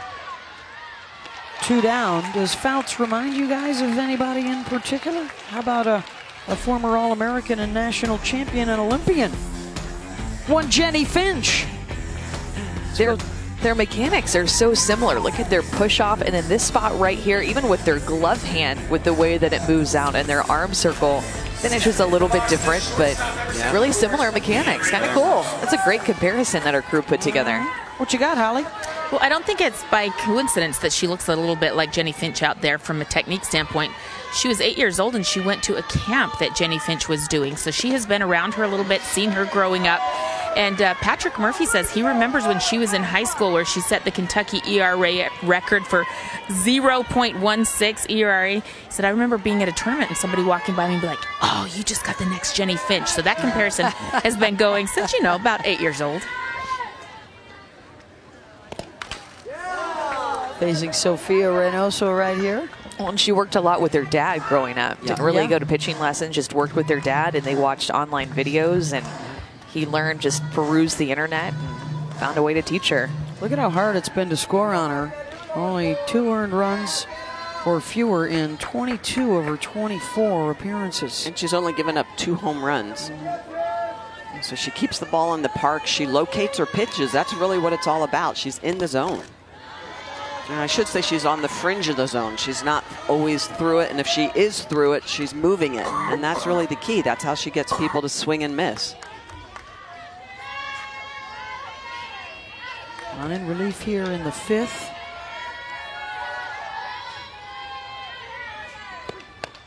Well, Michelle, you mentioned the lack of home runs, too, that she gives up. So different than Barnhill, who's given up quite a few. 2 total for Fouts, 17 total for Barnhill. Look at the difference per inning. It really is remarkable. That's the key with locating pitches and not letting them bleed back into the zone. It's hard to hit a ball off the plate or 2 balls off the plate, well-located pitches out of the park. Well, and Kelly gave up, what, 21 home runs last season in her junior year? She's more susceptible to it because of that rise ball. Montana stays a little bit more down. Montana will go up, but Kelly lives up in the zone. Well, the pitchers have been making it tough on the hitters tonight. A combined 5 hits for the 2 sides so far. 2-2 pitch with 2 outs to Sofia Reynoso. Tying run is aboard for Florida. A little flare in foul territory. And Bailey Hemphill's got it. To the bottom of the 5th in our SEC championship game. Who's going to take the hardware home with them to watch the NCAA selection show tomorrow night? Run for president, even if there ain't no precedent. Switching up the messaging, I'm about to add a little extra. All the emotion and the drama of a championship Saturday night. Florida and Alabama, winners of a combined 9 SEC tournament titles. And the Giants of the Southeastern Conference are at it again.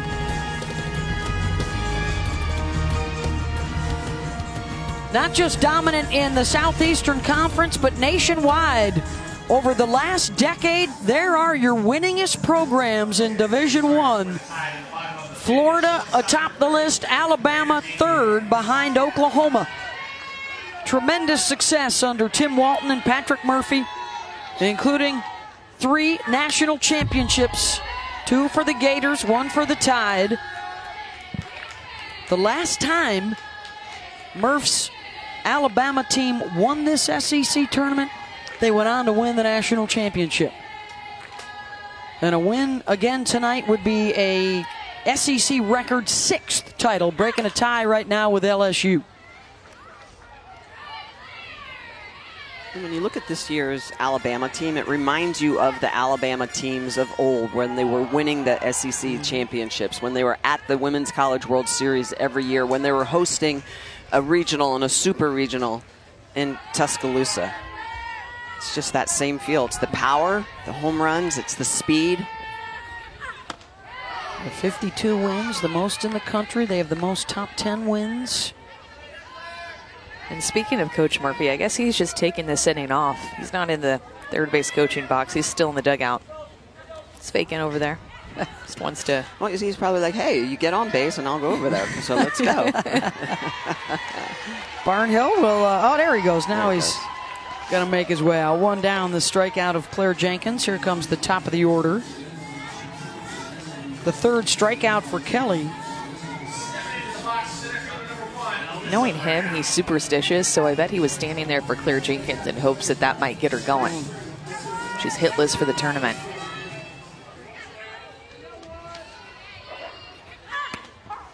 Alyssa Brown, top of the order.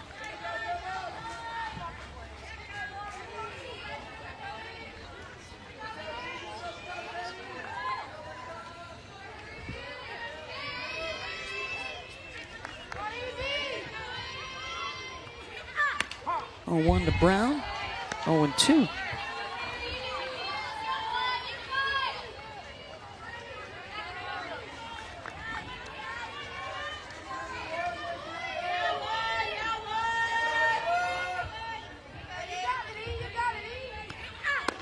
Fourth strikeout. 2 down. Well, we've seen a Florida blind resume. Let's play again. Alabama's in here somewhere. Top 10 wins, top 25 wins, and the worst loss. And comparing them with a couple other teams they might be tussling with for a top 8 seed. Pretty even along that top line, although the 9 does stick out. Well, this 16 is double. Yeah. 0-1 to KB Sides. There's another look at our blind resume. Who do you like best out of that trio? Hands down, the team on the left. That's right. The 16 top 25 wins. Ooh. And that's not comparing them against a 7 or 8 or 9 seed. That's comparing them against a higher number. Is Alabama worthy of a 2? Well, that right there convinces me. I know. You've convinced me, Beth Mowins. I'm just throwing it out there for the committee. I know. Yeah. Lot to do tonight in Indianapolis.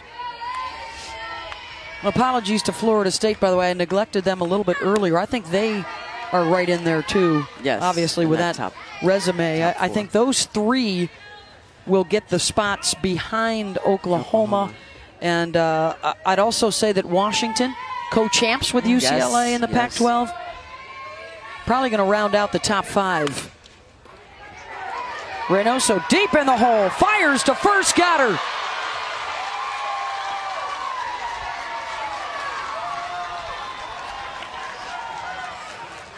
And as Murphy are we going to use the instant funny ricochet? Is Murph wondering how did that end up out at short? Off of the bat.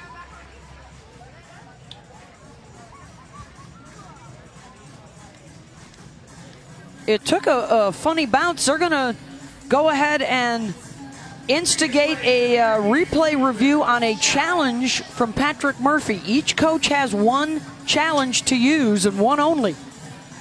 So we have instant replay review. And he's going to actually want the umpires here to take a look at the play at first base, safe or out. Wow. How close is that? KB Sides is literally running through the bag, already saying that she's safe before she passes it. But that's I would keep it the same. We had an interesting conversation. Christy Cornwell does a great job with the umpires, and something that they're going to look at too here is whether or not the foot is off the bag. The umpires are really embracing this. You know, they first and foremost want to get it right. But we also have to decide when is a catch a catch? Is it when it hits the glove? I think in baseball it's when the ball, you surround the ball with your glove and it's fully in the pocket. And when I talked to Christy Cornwell yesterday, I guess it was, she was saying that we have to, those are things we have to write in our book and our code. And they are going to confirm it as out number 3 to end the inning. So the challenge by Alabama denied. To the 6th we go at a 1-0 Crimson Tide lead.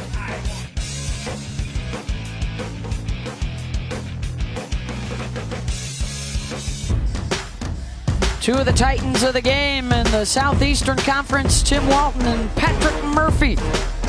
And one of the great rivalries in college softball, the Gators and the Crimson Tide meeting for the 4th time in the SEC Final. And the numbers impressive. Murph already over 1,000 career wins. Walton has the 2 natties and a combined 14 regular season SEC titles, including the last 12 in a row. No one else has broken through since Tennessee in 2007. And you know what that says to me? Consistency. Day in and day out. It's a culture that they build within their programs. Patrick Murphy, I mean, he wants competitive kids. He knows what he wants. Same thing with Tim Walton. Goes back to recruiting. Yeah. We talked earlier about that Crimson Tide team in 2012. How about Walton's back-to-back champs in 08 and 09? Stacy Nelson, winners in both of those games. Grand slams for Megan Bush and Mary Ratliff to go back-to-back to beat Alabama. And we talked with Coach earlier, about at this point you're ready to start discussions about, okay, who's on your Mount Rushmore? Who's your all-time team? And Mary Ratliff may not be the biggest name, right. May not find her a whole lot in their career records. He pointed out Mary was the first one to really get it going and was the really first big name for them. The pop up there to Jenkins, one down. When they cranked it up around 2006, 2007, they came out here, lost a Super to A&M, and after that it was lights out. They started going to the World Series year after year. How about 9 trips in the last 11 years? 5 times in the Champ Series for the Gators.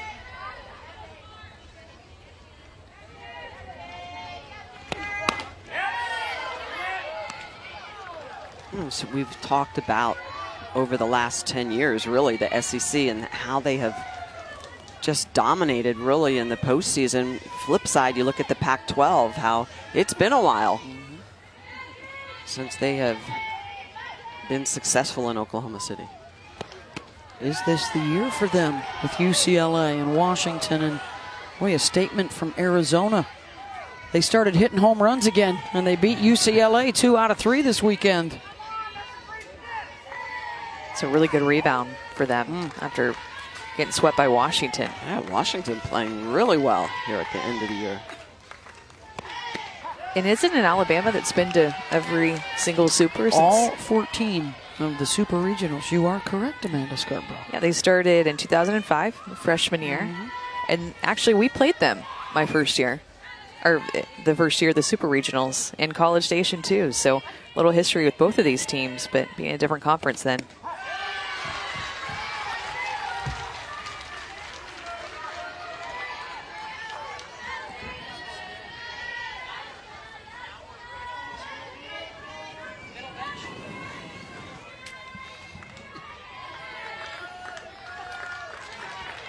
Here's the 2-2.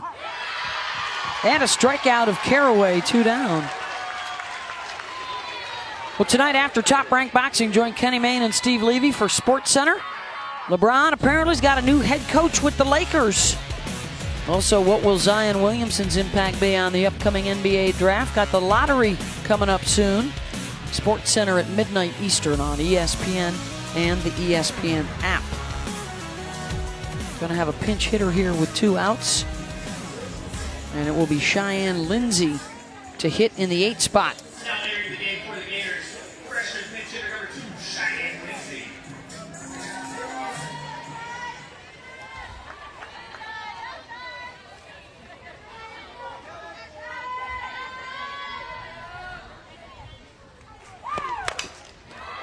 Slapped and fair over the bag at third. Lindsay going to try and go to second and dives in safe.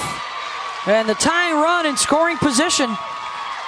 And a good call by Walton to go to his bench with the pinch hitter.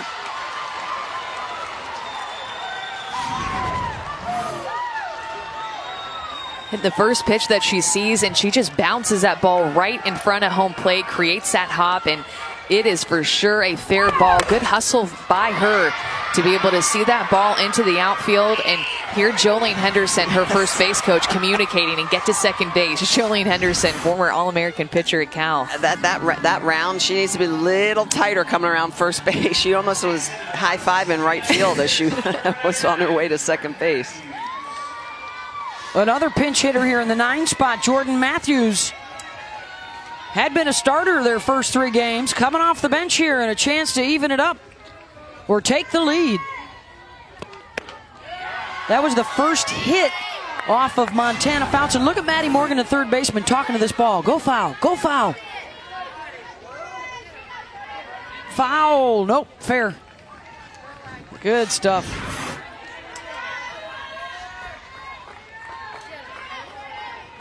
Here's the 1-0 to Matthews.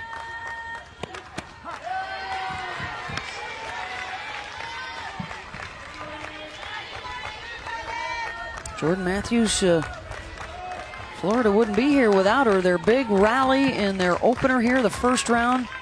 Down 3 runs. They scored 4 in the 7th, and Matthews got the walk-off for them to win it. A 2-run double.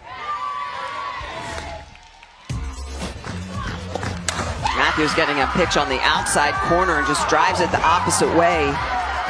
Very familiar to what she did last year in the Super Regionals to help send the Gators to the Women's College World Series.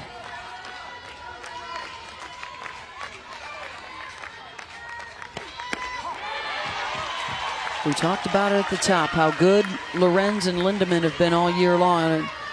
Lorenz and friends, we call them. So far in this tournament, can the other Gators deliver? And a chance here for Jordan Matthews.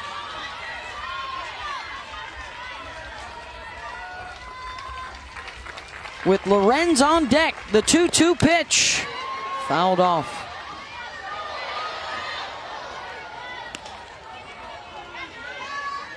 Lorenz the single in the 3rd, but then she was the first batter Fouts faced. And with a couple runners on, they induced the ground out to get Lorenz out.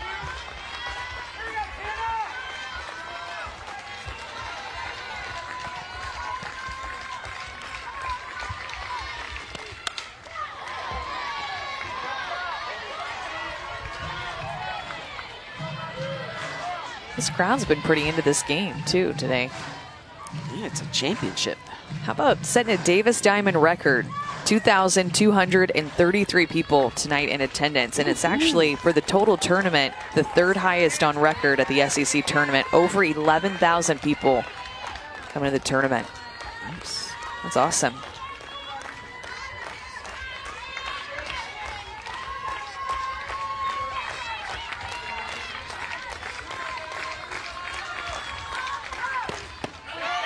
Coming inside.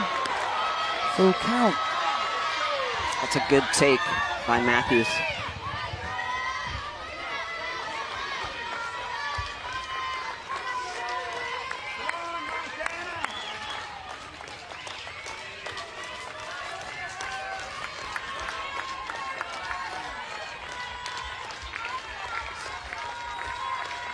Three-two pitch.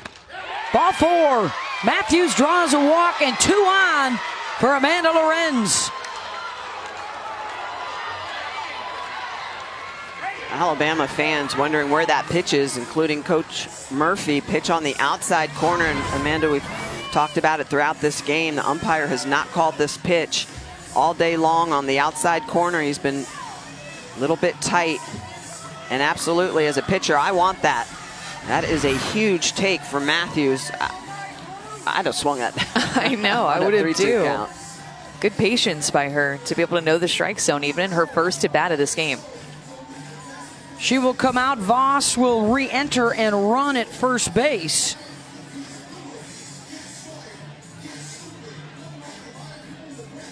Well, more importantly, that take and that ball 4 brings up Amanda Lorenz, second chance with runner in scoring position for the all-everything senior. How about this for deja vu? They were down to South Carolina 1-0 in last year's championship, and Amanda Lorenz stepped in and popped a 3-run home run. 2 on here with 2 outs for Lorenz again. 3 regular season SEC tournament titles. A regular season title and then a tournament title last year. And the second time now to face Montana Fouts. They have 1 hit off of her tonight.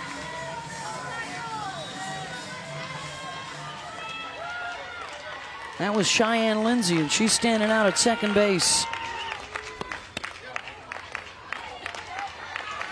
Outside 1-0.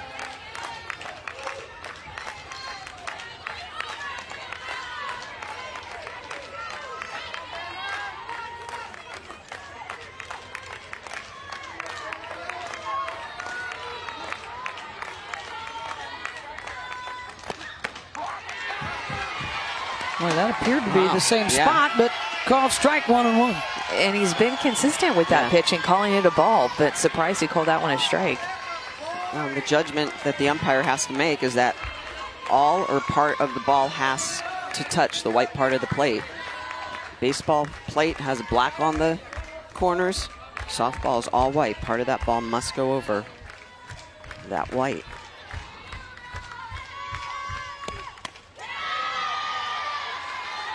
Tie 2-1. 22nd pitch of this inning coming up.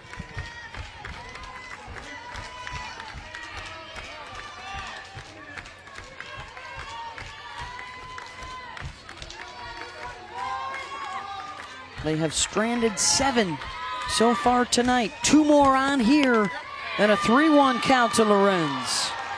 That was a good pitch, too. She's not scared to go inside to lefties, and in fact, in this inning, she's thrown some really good pitches to left-handed hitters, to Caraway, and then also to Matthews in that walk.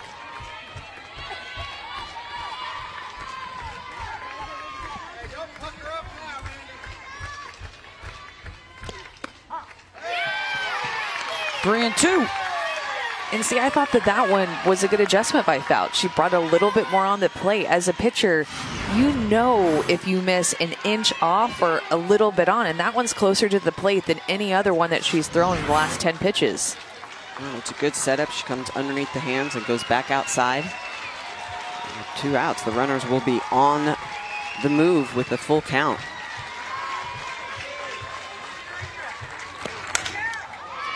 Foul. Outside the bag at first. That's part of what makes Fouts so good, you guys, is that she can work both sides of the plate evenly. So she can look at a scouting report and say, okay, how do we want to attack this pitcher? Doesn't always just have to be to her strengths. She has strengths, but she can evenly work both sides of the plate. Makes it really tough for a hitter up there.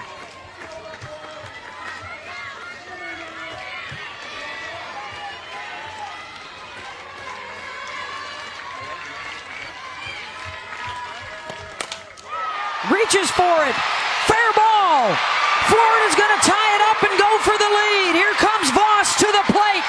And Lorenz knocks in 2 for a 2-1 lead.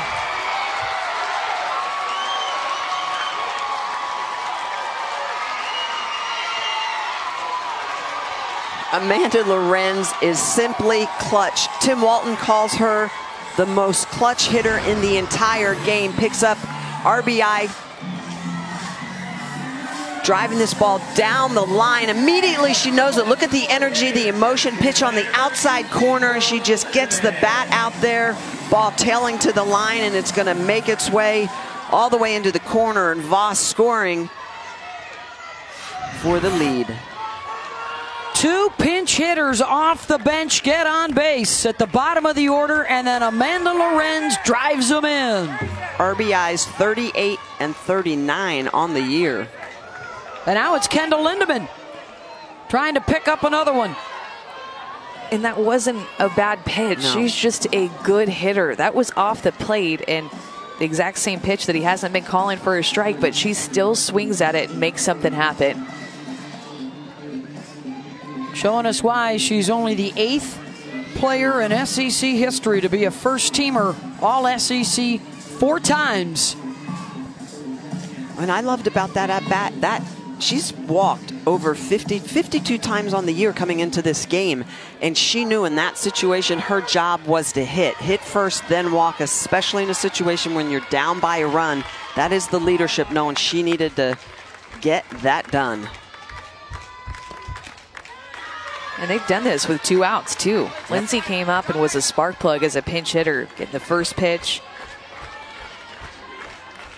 And then Matthews with the quality AB.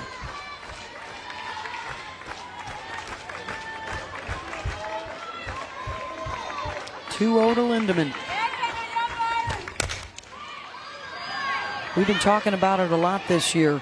They didn't win the awards, but what have we said all season? If you had one at bat, you'd probably want Amanda Lorenz to have it. It's true. And if you had one pitch to win a championship, you'd probably want Kelly Barnhill in the circle. That's where Florida is right now. They'll have Kelly Barnhill in the circle with a late lead. Question is, how big? And Amanda, as you mentioned, it's the double with 2 outs by Lindsay. But how about Matthews, that walk that set up the ability for Lorenz to come up and do damage? It's all those little things that allow the big things to happen. Lindemann, foul ball. Ripped it down the line, and was Tim Walton thinking about whether or not to challenge here? Guess not. Let's see how close it was. Well, the issue with the challenge is you can't because it's a foul ball. Oh, that's right, called foul. Yep. You could challenge if the original call was fair. Yes.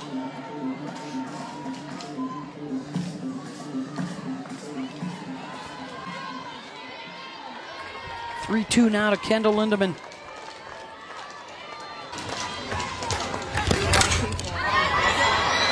And as good as Montana Fouts is, I think as she's winding down her freshman year, the next pitch that she will develop will be the changeup. Her ability to mix speed. She has great control, good velocity.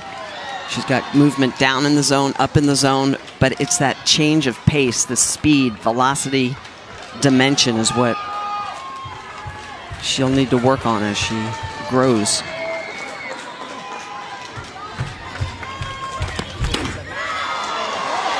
The walk to Lindemann.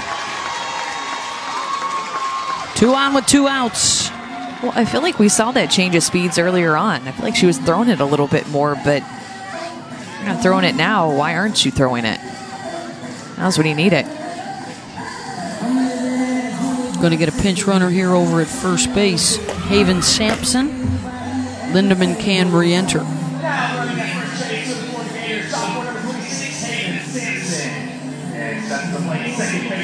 Hannah Adams will come up. Has walked twice, one of them intentionally back in the 3rd inning to load the bases. And Florida worked out of it. Had a 2-run home run yesterday in the semifinal win over Auburn.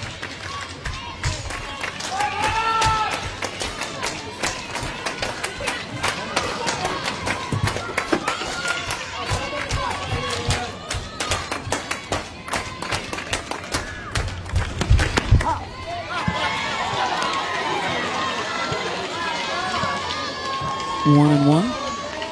Florida got some ice cream after their win yesterday in the semi, by the way. They went to Dairy Queen. I saw it on social media. It's a good little treat. Yeah.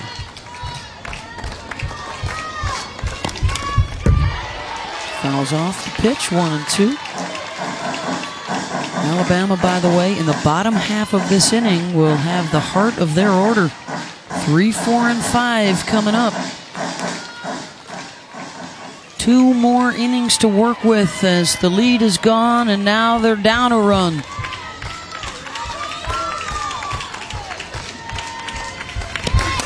Adams grounds it to Jenkins over to 3rd for the force out. But Amanda Lorenz, the 2-run double, gets the Gators the lead. After 5 innings of not scoring the championship game, Florida puts up a 2 spot, and they take the lead.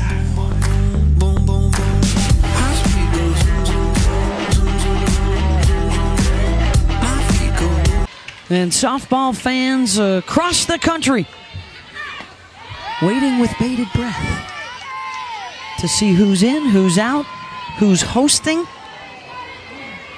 and who you matched up with. A 2-run top of the 6th for Florida to grab the lead. So here comes Alabama's response with their 3, 4, 5 hitters. Bailey Hemphill swings through at 1-1. Seems like they've been trying to work her inside Michelle. Their first at bat, at number 3, that was a fly out. And then her second at bat, that number 7, that was actually a hit. Only time they pitched her outside. Pitching her all inside, especially with the defensive shift on. Challenging her to hit through it or hit over it, and she did last at bat. Took that outside pitch and whacked it right over Reynoso's head. Reynoso, the shortstop in the 5-6 hole, not Hannah Adams. The other one.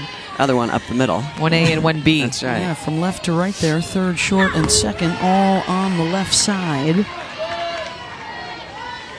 We've talked about it, of course, the advancements in the game. Everything's on tape with the SEC Network. Every game is on. Everybody's got spray charts. And a shift now in college softball for Bailey Hemphill. Full count. And that's the pitch that there's almost a little bit off of it. It's that upward rise, spin, and decrease in velocity. It gets up in your eyes as a hitter, and you just want to, it baits you into swinging through it.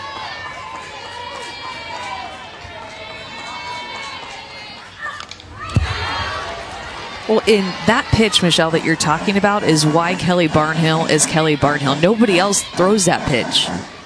You don't ever see it unless you face her. One that's, at your eyes and above your head. You see that as a rise ball all the time, but that low, floaty rise is unique to her.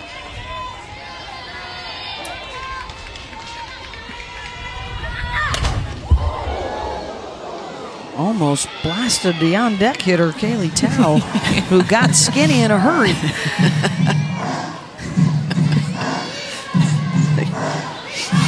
Took a Bailey's got ankle. some exit velo, too, on this thing. Woo.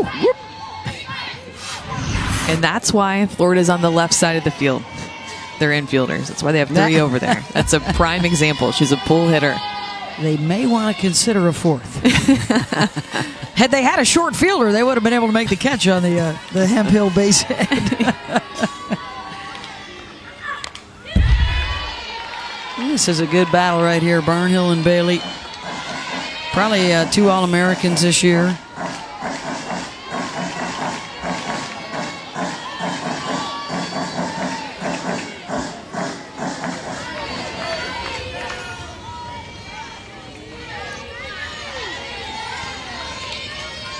Full count. And Bailey draws the walk on the 9th pitch of the at-bat. Tying run aboard. That is a great at-bat for Bailey Hemphill. That's as good as bashing the ball onto the green.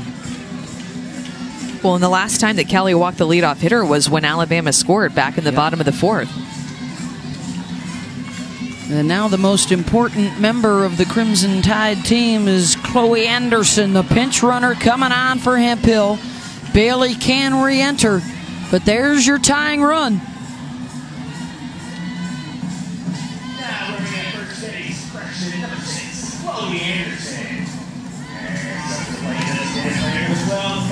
All the great players that have been a part of this rivalry over the years. 20 trips to the World Series, 3 national championships, 23 SEC tournament titles. Everybody watching the latest crop of great players to come through. How about Lauren Hager, who was a national championship MVP a few years back, tweeting out Mandy softball. Huge hit for Lorenz. It was all arms, no legs. Reaching away and dropping in a double to score a couple. Holly? Well, Mandy softball comes because that's all she cares about is softball for Amanda Lorenz. You can see that SEC graduate patch on her right shoulder. She graduated in December. She's already completed a semester of graduate school, but she said, Holly, don't get excited about getting rid of me. She said, I will be back next year. She said, I have more to learn about the game. She will be back with this Gator program as a graduate assistant, and she can't wait. She says, I feel like I'm just at the beginning of learning what I can about this game. So Mandy softball, not done yet. You know, Holly, who else hasn't seen the end of Mandy is the U.S. national team. That's right. Olympic dreams for Amanda Lorenz, and she's playing her way right back into the pool. Not on the national team this summer, but it's next summer that matters the most when that Olympic team gets together. Yeah, and she's a student of the game, knowing that there's always something out there to learn. And oh, that's from the Crimson Tide side, Haley McClenny. I love you a lot, dude, but come on.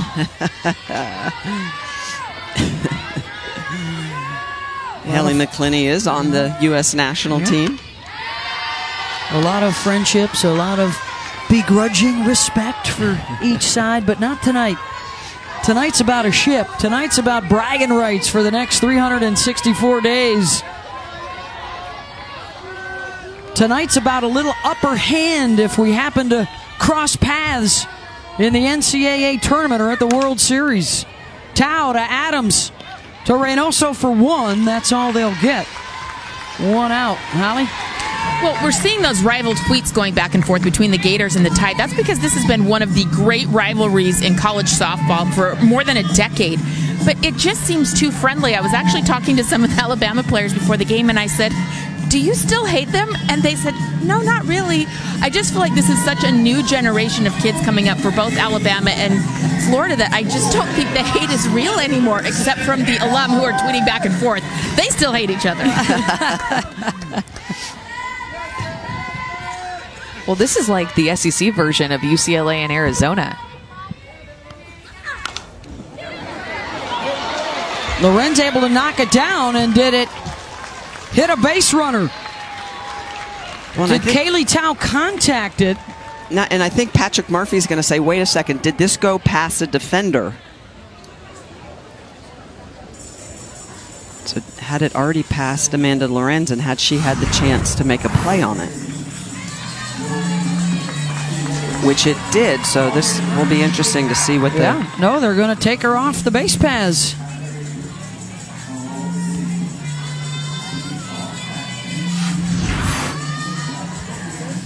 So Kaylee Tao out for the second out of the inning, with Schroeder at first. Tough break there for Bama. Skylar Wallace. Well, you don't see that often, and we've seen it twice in tonight's game. One for each team.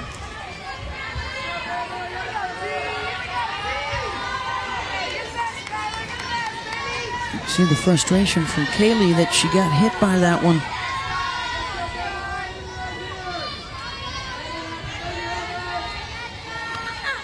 Hero once, already this weekend. Can she do it again? Skylar Wallace launched a home run off the top of our SEC Now set out beyond the outfield fence to walk off with their quarterfinal win.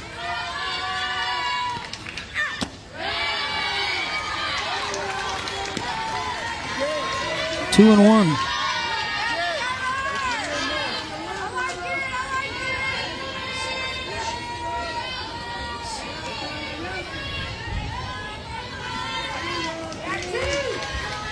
Center fielder Alex Voss has shifted way over to right center. Big hole the other way. Runner goes, the throw down, not in time, and a stolen base for Maris Schroeder. So now the tying run in scoring position for Alabama. 19th stolen base for Maris Schroeder. She has that sneaky speed. She will take off. You don't always think about her being one of the best stealers on this Bama team, but man, she can run. She goes right into the bag and picks a great pitch to run on. Top base stealing team in the Southeastern Conference, and they've given themselves a chance to tie it up here.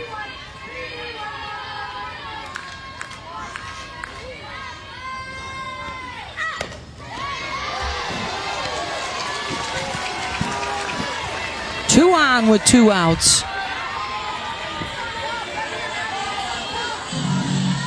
Against Kelly Barnhill, who has allowed just one run now in 19 innings of work here at the SEC tournament.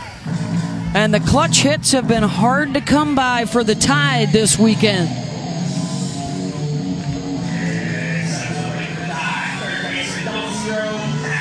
Just 4 for 25 runners in scoring position. And a chance for Maddie Morgan. Got the go-ahead on board the bases.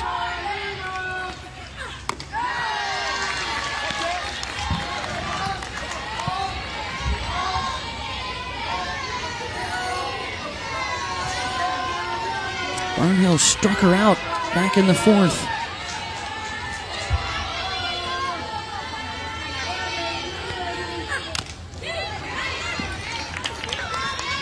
Late in the game now, Alabama doing a good job of really starting to raise the pitch count of Kelly Barnhill. 112 pitches now on the evening. Her first two victories in this SEC championship. lower, much lower pitch counts, 90 in the 90s and the low 100s on those 2 victories.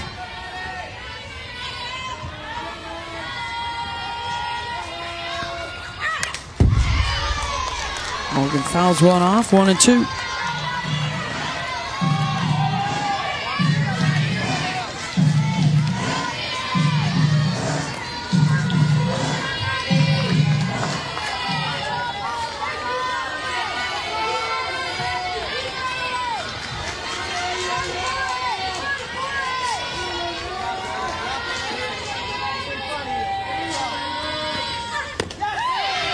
Two and two, trying to get her to go fishing.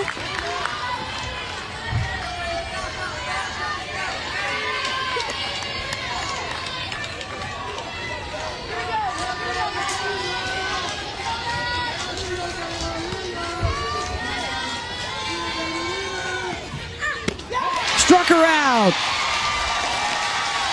Kelly Barnhill ends the threat. And the Gators are 3 outs away from a championship. Well, it's just her 5th strikeout of the game, but it came at the biggest time. Maddie Morgan battled, but she gets her on the low rise and gets out of a jam.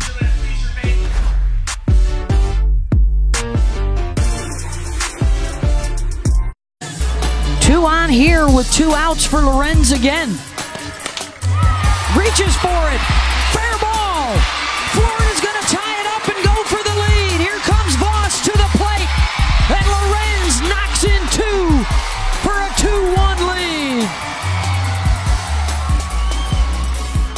Play of the day for Amanda Lorenz at the plate and Kelly Barnhill doing it in the circle. The seniors are showing up tonight for the Florida Gators as they try and win a record-tying 5th SEC Tournament Championship in program history to match Alabama and LSU. Top of the 7th, 4, 5, and 6 for the Gators. Then the last chance for Alabama will be their 8, 9, 1 hitters.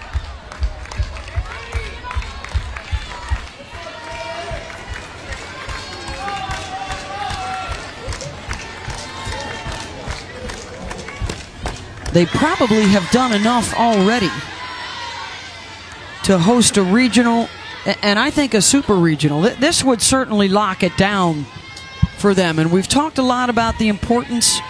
Holly Rowe talked about it earlier, about 76% of teams that host in the tournament win and advance. Roberts waits on the change. Maddie Morgan is there.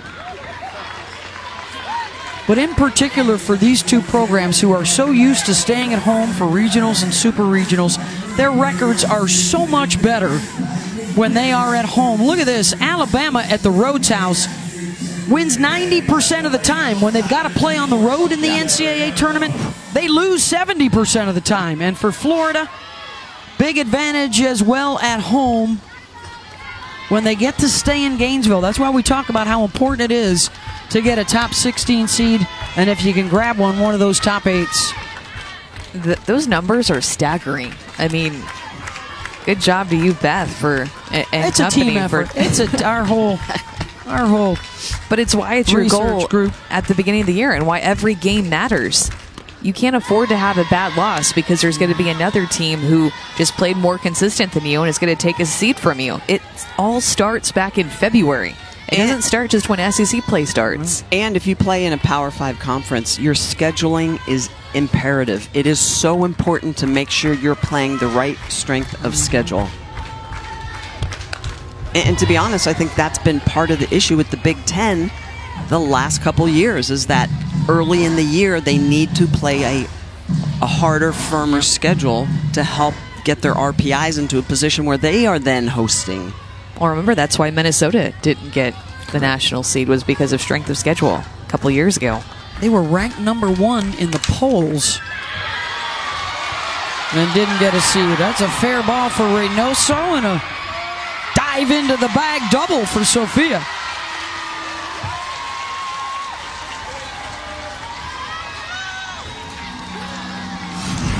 Well, this is a ball that's mashed down the line, and it's going to get right past Maddie.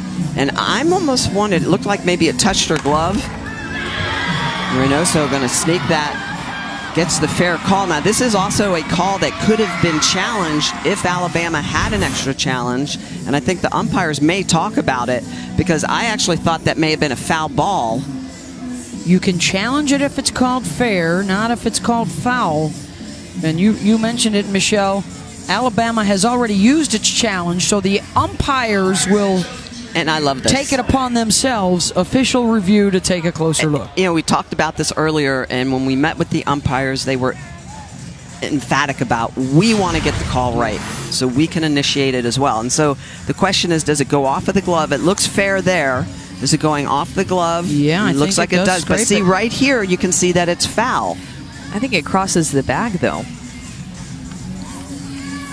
And that will be the judgment. It's hard. I think the first look is the one that gives you the best This look. is something experimental here at the SEC tournament, and the hope is, if all goes well, and so far it has, that we can introduce this in NCAA tournament play next year. The SEC taking the lead to see if they can get this done. And it is confirmed fair ball. Well done. Excellent. By Danny Bowman, Tom Meyer, and Ron Alexander.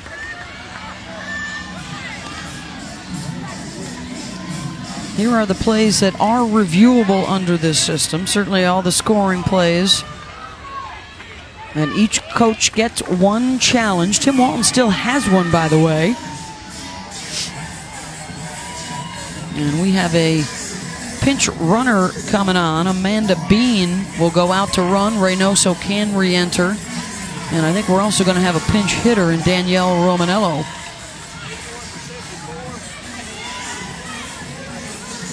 And so the confirmation was that it did go off the glove in fair territory. The other thing I like about the replays is they've been timely. We haven't been sitting for 2 or 3 minutes. They've been... We will not have it in the NCAA tournament, but we will have 4 umpires at the World Series. Another new addition this year as Florida tries to get some padding on this 1-run lead. They've got Alabama down to their final 3 outs. Coach Walton's had success with his pinch hitters so far in this game. And those 4 umpires, they'll also be with us for the regionals and supers next weekend. Hard to believe the mayhem is upon us. Regionals next weekend. We've got every pitch for you on the ESPN networks. Same for all of the 8 super regionals, which are best 2 out of 3.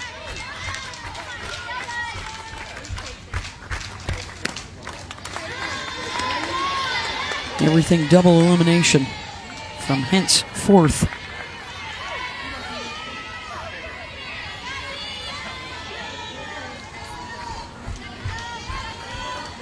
Yeah, the 2 pinch hitters in that 6th inning both got on board and scored in front of the Amanda Lorenz 2-run double. The big swing.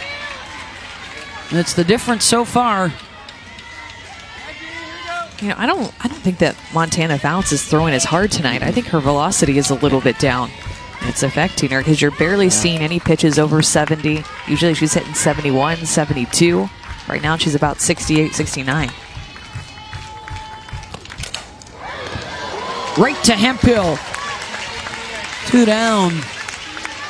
Well, if anything, Coach Walton's going to leave here feeling good about his pinch hitters and his gut instinct of when to put him in, because this ball was struck so well right at Hemphill, though. Perfect positioning by her. But nice swing by Romanello.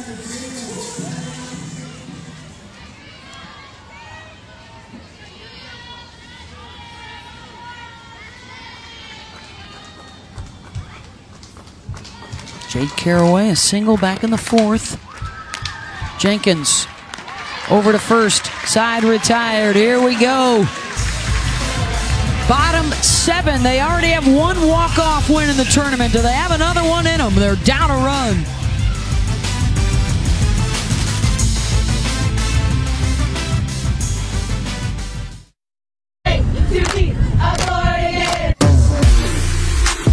Right now, it's especially good to be a Florida Gator with a late 1-run lead. The top two programs in the Southeastern Conference tussling for a title tonight at Texas A&M. Down to their final 3 outs. Here come the Crimson Tide. A 5th overall for Florida would match the SEC record currently held by Alabama and LSU. 8-9. And the top to face Kelly Barnhill, who is 3 outs away from another SEC title and a 100th career win. And how about Barnhill tonight? Throwing a 2-hitter. Just gave up those 2 hits in that 4th inning. And Bama scratched out a run. And they've not made her pay for the walks that she's given up. They've had some people on the base pass, but she's locked it down. 4 walks on the evening. What a tournament it has been so far. Just the 1 run allowed, just 5 hits allowed, now up to 23 strikeouts in her 3 games here in 3 days. The Gators are trying to beat a 4th ranked opponent in 4 days.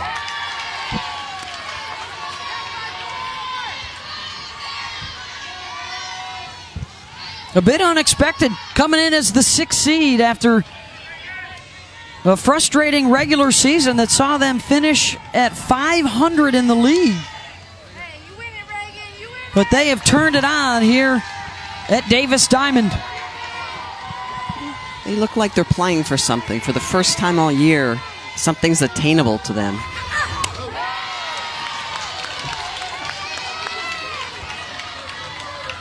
And Kelly Barnhill has been the ace that we have watched for the last 4 years. She and Amanda Lorenz, the seniors, trying to go out on top and leave nothing but a vapor trail. Infield pop-up. 2 outs away from a championship. The senior Kelly Barnhill, over 1,100 strikeouts in her career. Why? Because she can throw a pitch. We like to call it a scries. It's a screwball and a rise ball kind of combined. She has the ability to go low in the zone. Look at the way the ball tumbles down. It moves, it breaks. There's velocity, and those are the 5 strikeouts. She throws hard to that arm side of the plate. Kelly Barnhill getting it done in her senior season here in the championship game. Claire Jenkins will fly out in a strikeout.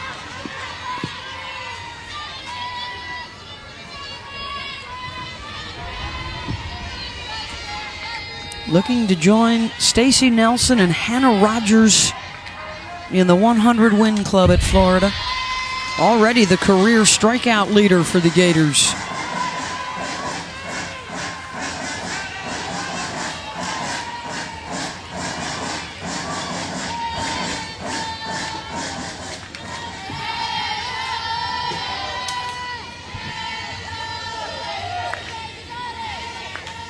Oh, 0-2 pitch. Popped foul. Well, and Kelly's thrown the most innings of any year in a Florida uniform this year. Taking on a lot of the load. She's always had an All-American with her pitching on staff. And for her this year, it's just been her shouldering a lot.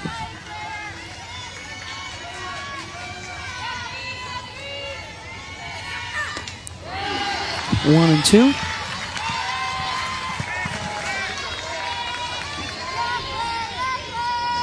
And I think this is a good tournament to prep her for regionals, super regionals, because more than likely anytime Florida walks out on the field, they're going to be giving the ball to Kelly Barnhill.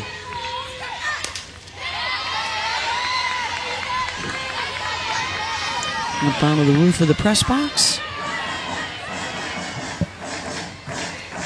Look at that, a couple of shutout wins. Just the 1 run given up tonight. And we made the point earlier that she got roughed up in the last SEC series at home against against Mississippi State. Quite a few home runs given up. It's not your last pitch, it's your next one, right? Absolutely. And what's the most important pitch? Next pitch coming. Yeah, I think she only pitched about 8 innings in a 3-game series. Gave up 3 home runs, 9 runs. This pitch is close. That's probably the best looking 2-strike pitch that I think that we've seen tonight. Well, it's a little hidden. Back to work. I would. Yeah. And I love Tim Walton in the dugout. Telling her not to worry. It's okay. You know, he's calming her. He's calming her.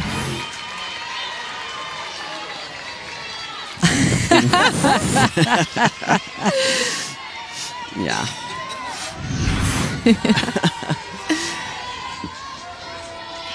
Jenkins has worked the count full here.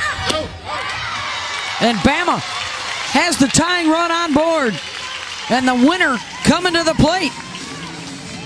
And we talked about how she's hitless for the SEC tournament, but that's actually her 6th walk in 3 games. And what a moment it would be for Alyssa Brown to get off the schneid.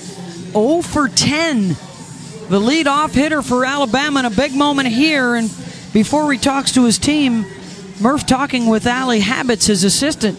Do you stay with Brown here?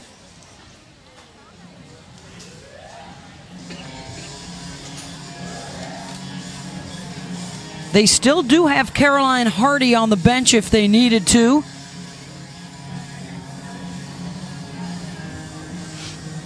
Jenkins is not the base stealing threat that some of the others are.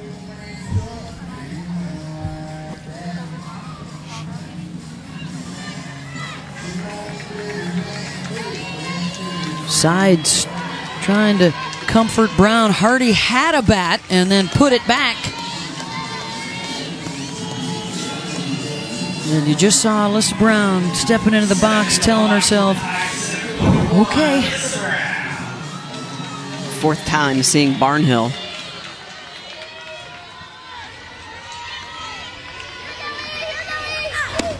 And you guys, this is one of those typical Alabama moments where the coaching staff makes a decision. Hardy had the bat in her hand, thinking that she was going to be the one to go in and get to pinch hit. And now she's at the front of the dugout, yelling her loudest for Alyssa Brown, being a great teammate and staying in it. Sipos is about 30 feet away from her and creeping in at third.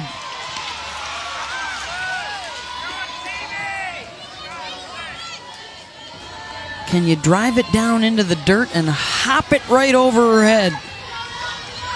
We've seen it happen once tonight with Lindsay for Florida. It's possible.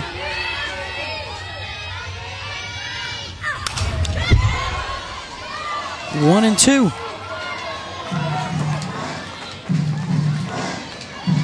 I love the leadership of Loren. She comes over, says, give me that ground ball. I'm going to rub it up, make sure it's dry, give it to my senior teammate.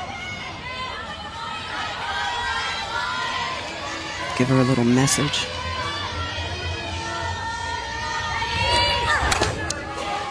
To short, Reynoso for one, over to first, not in time.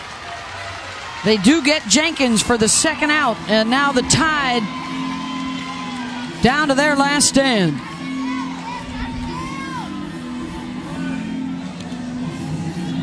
Great speed at first now for Alabama. KB Sides will come up. Had an extra base hit in the semis against Kentucky. She has walked twice today. Brown, the top base stealer in the SEC this year.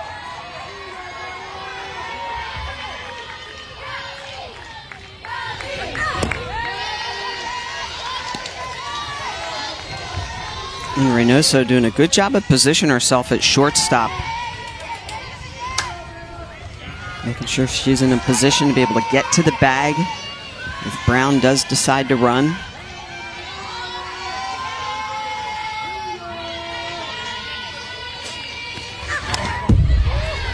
One and one.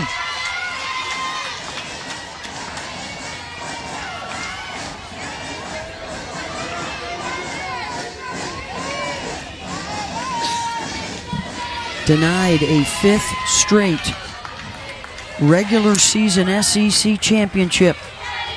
Looking for redemption in the tournament.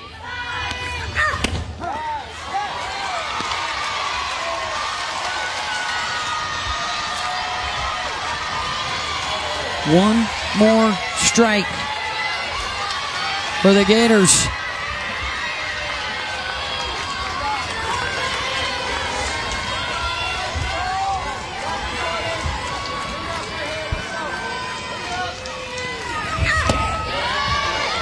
Two and two.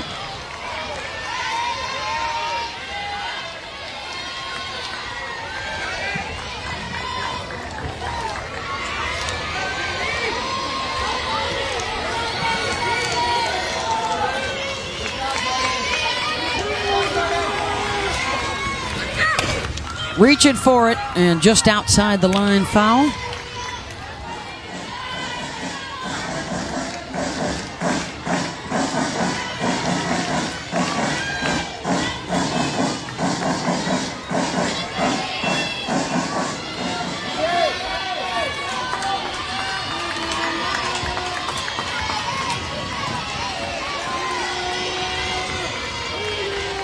Two-two pitch.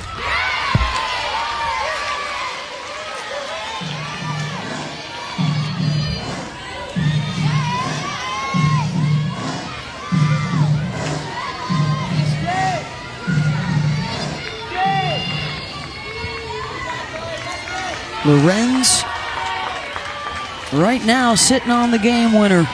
The two-run double in the top of the 6th inning.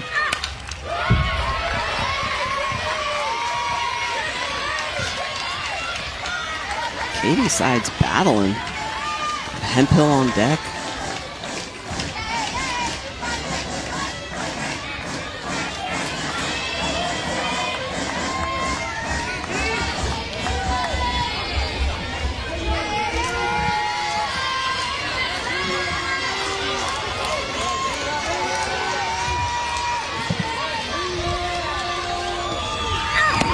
Struck her out!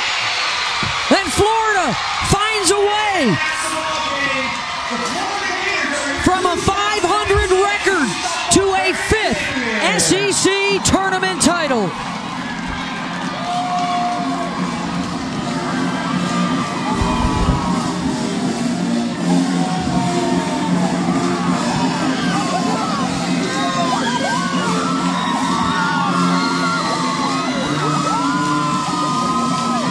Back-to-back champs for the Gators.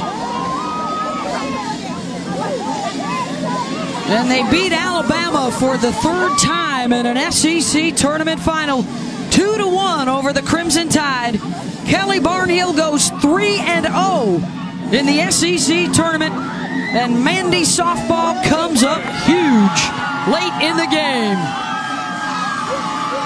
And after a frustrating regular season for Florida, you can see that this means everything to them.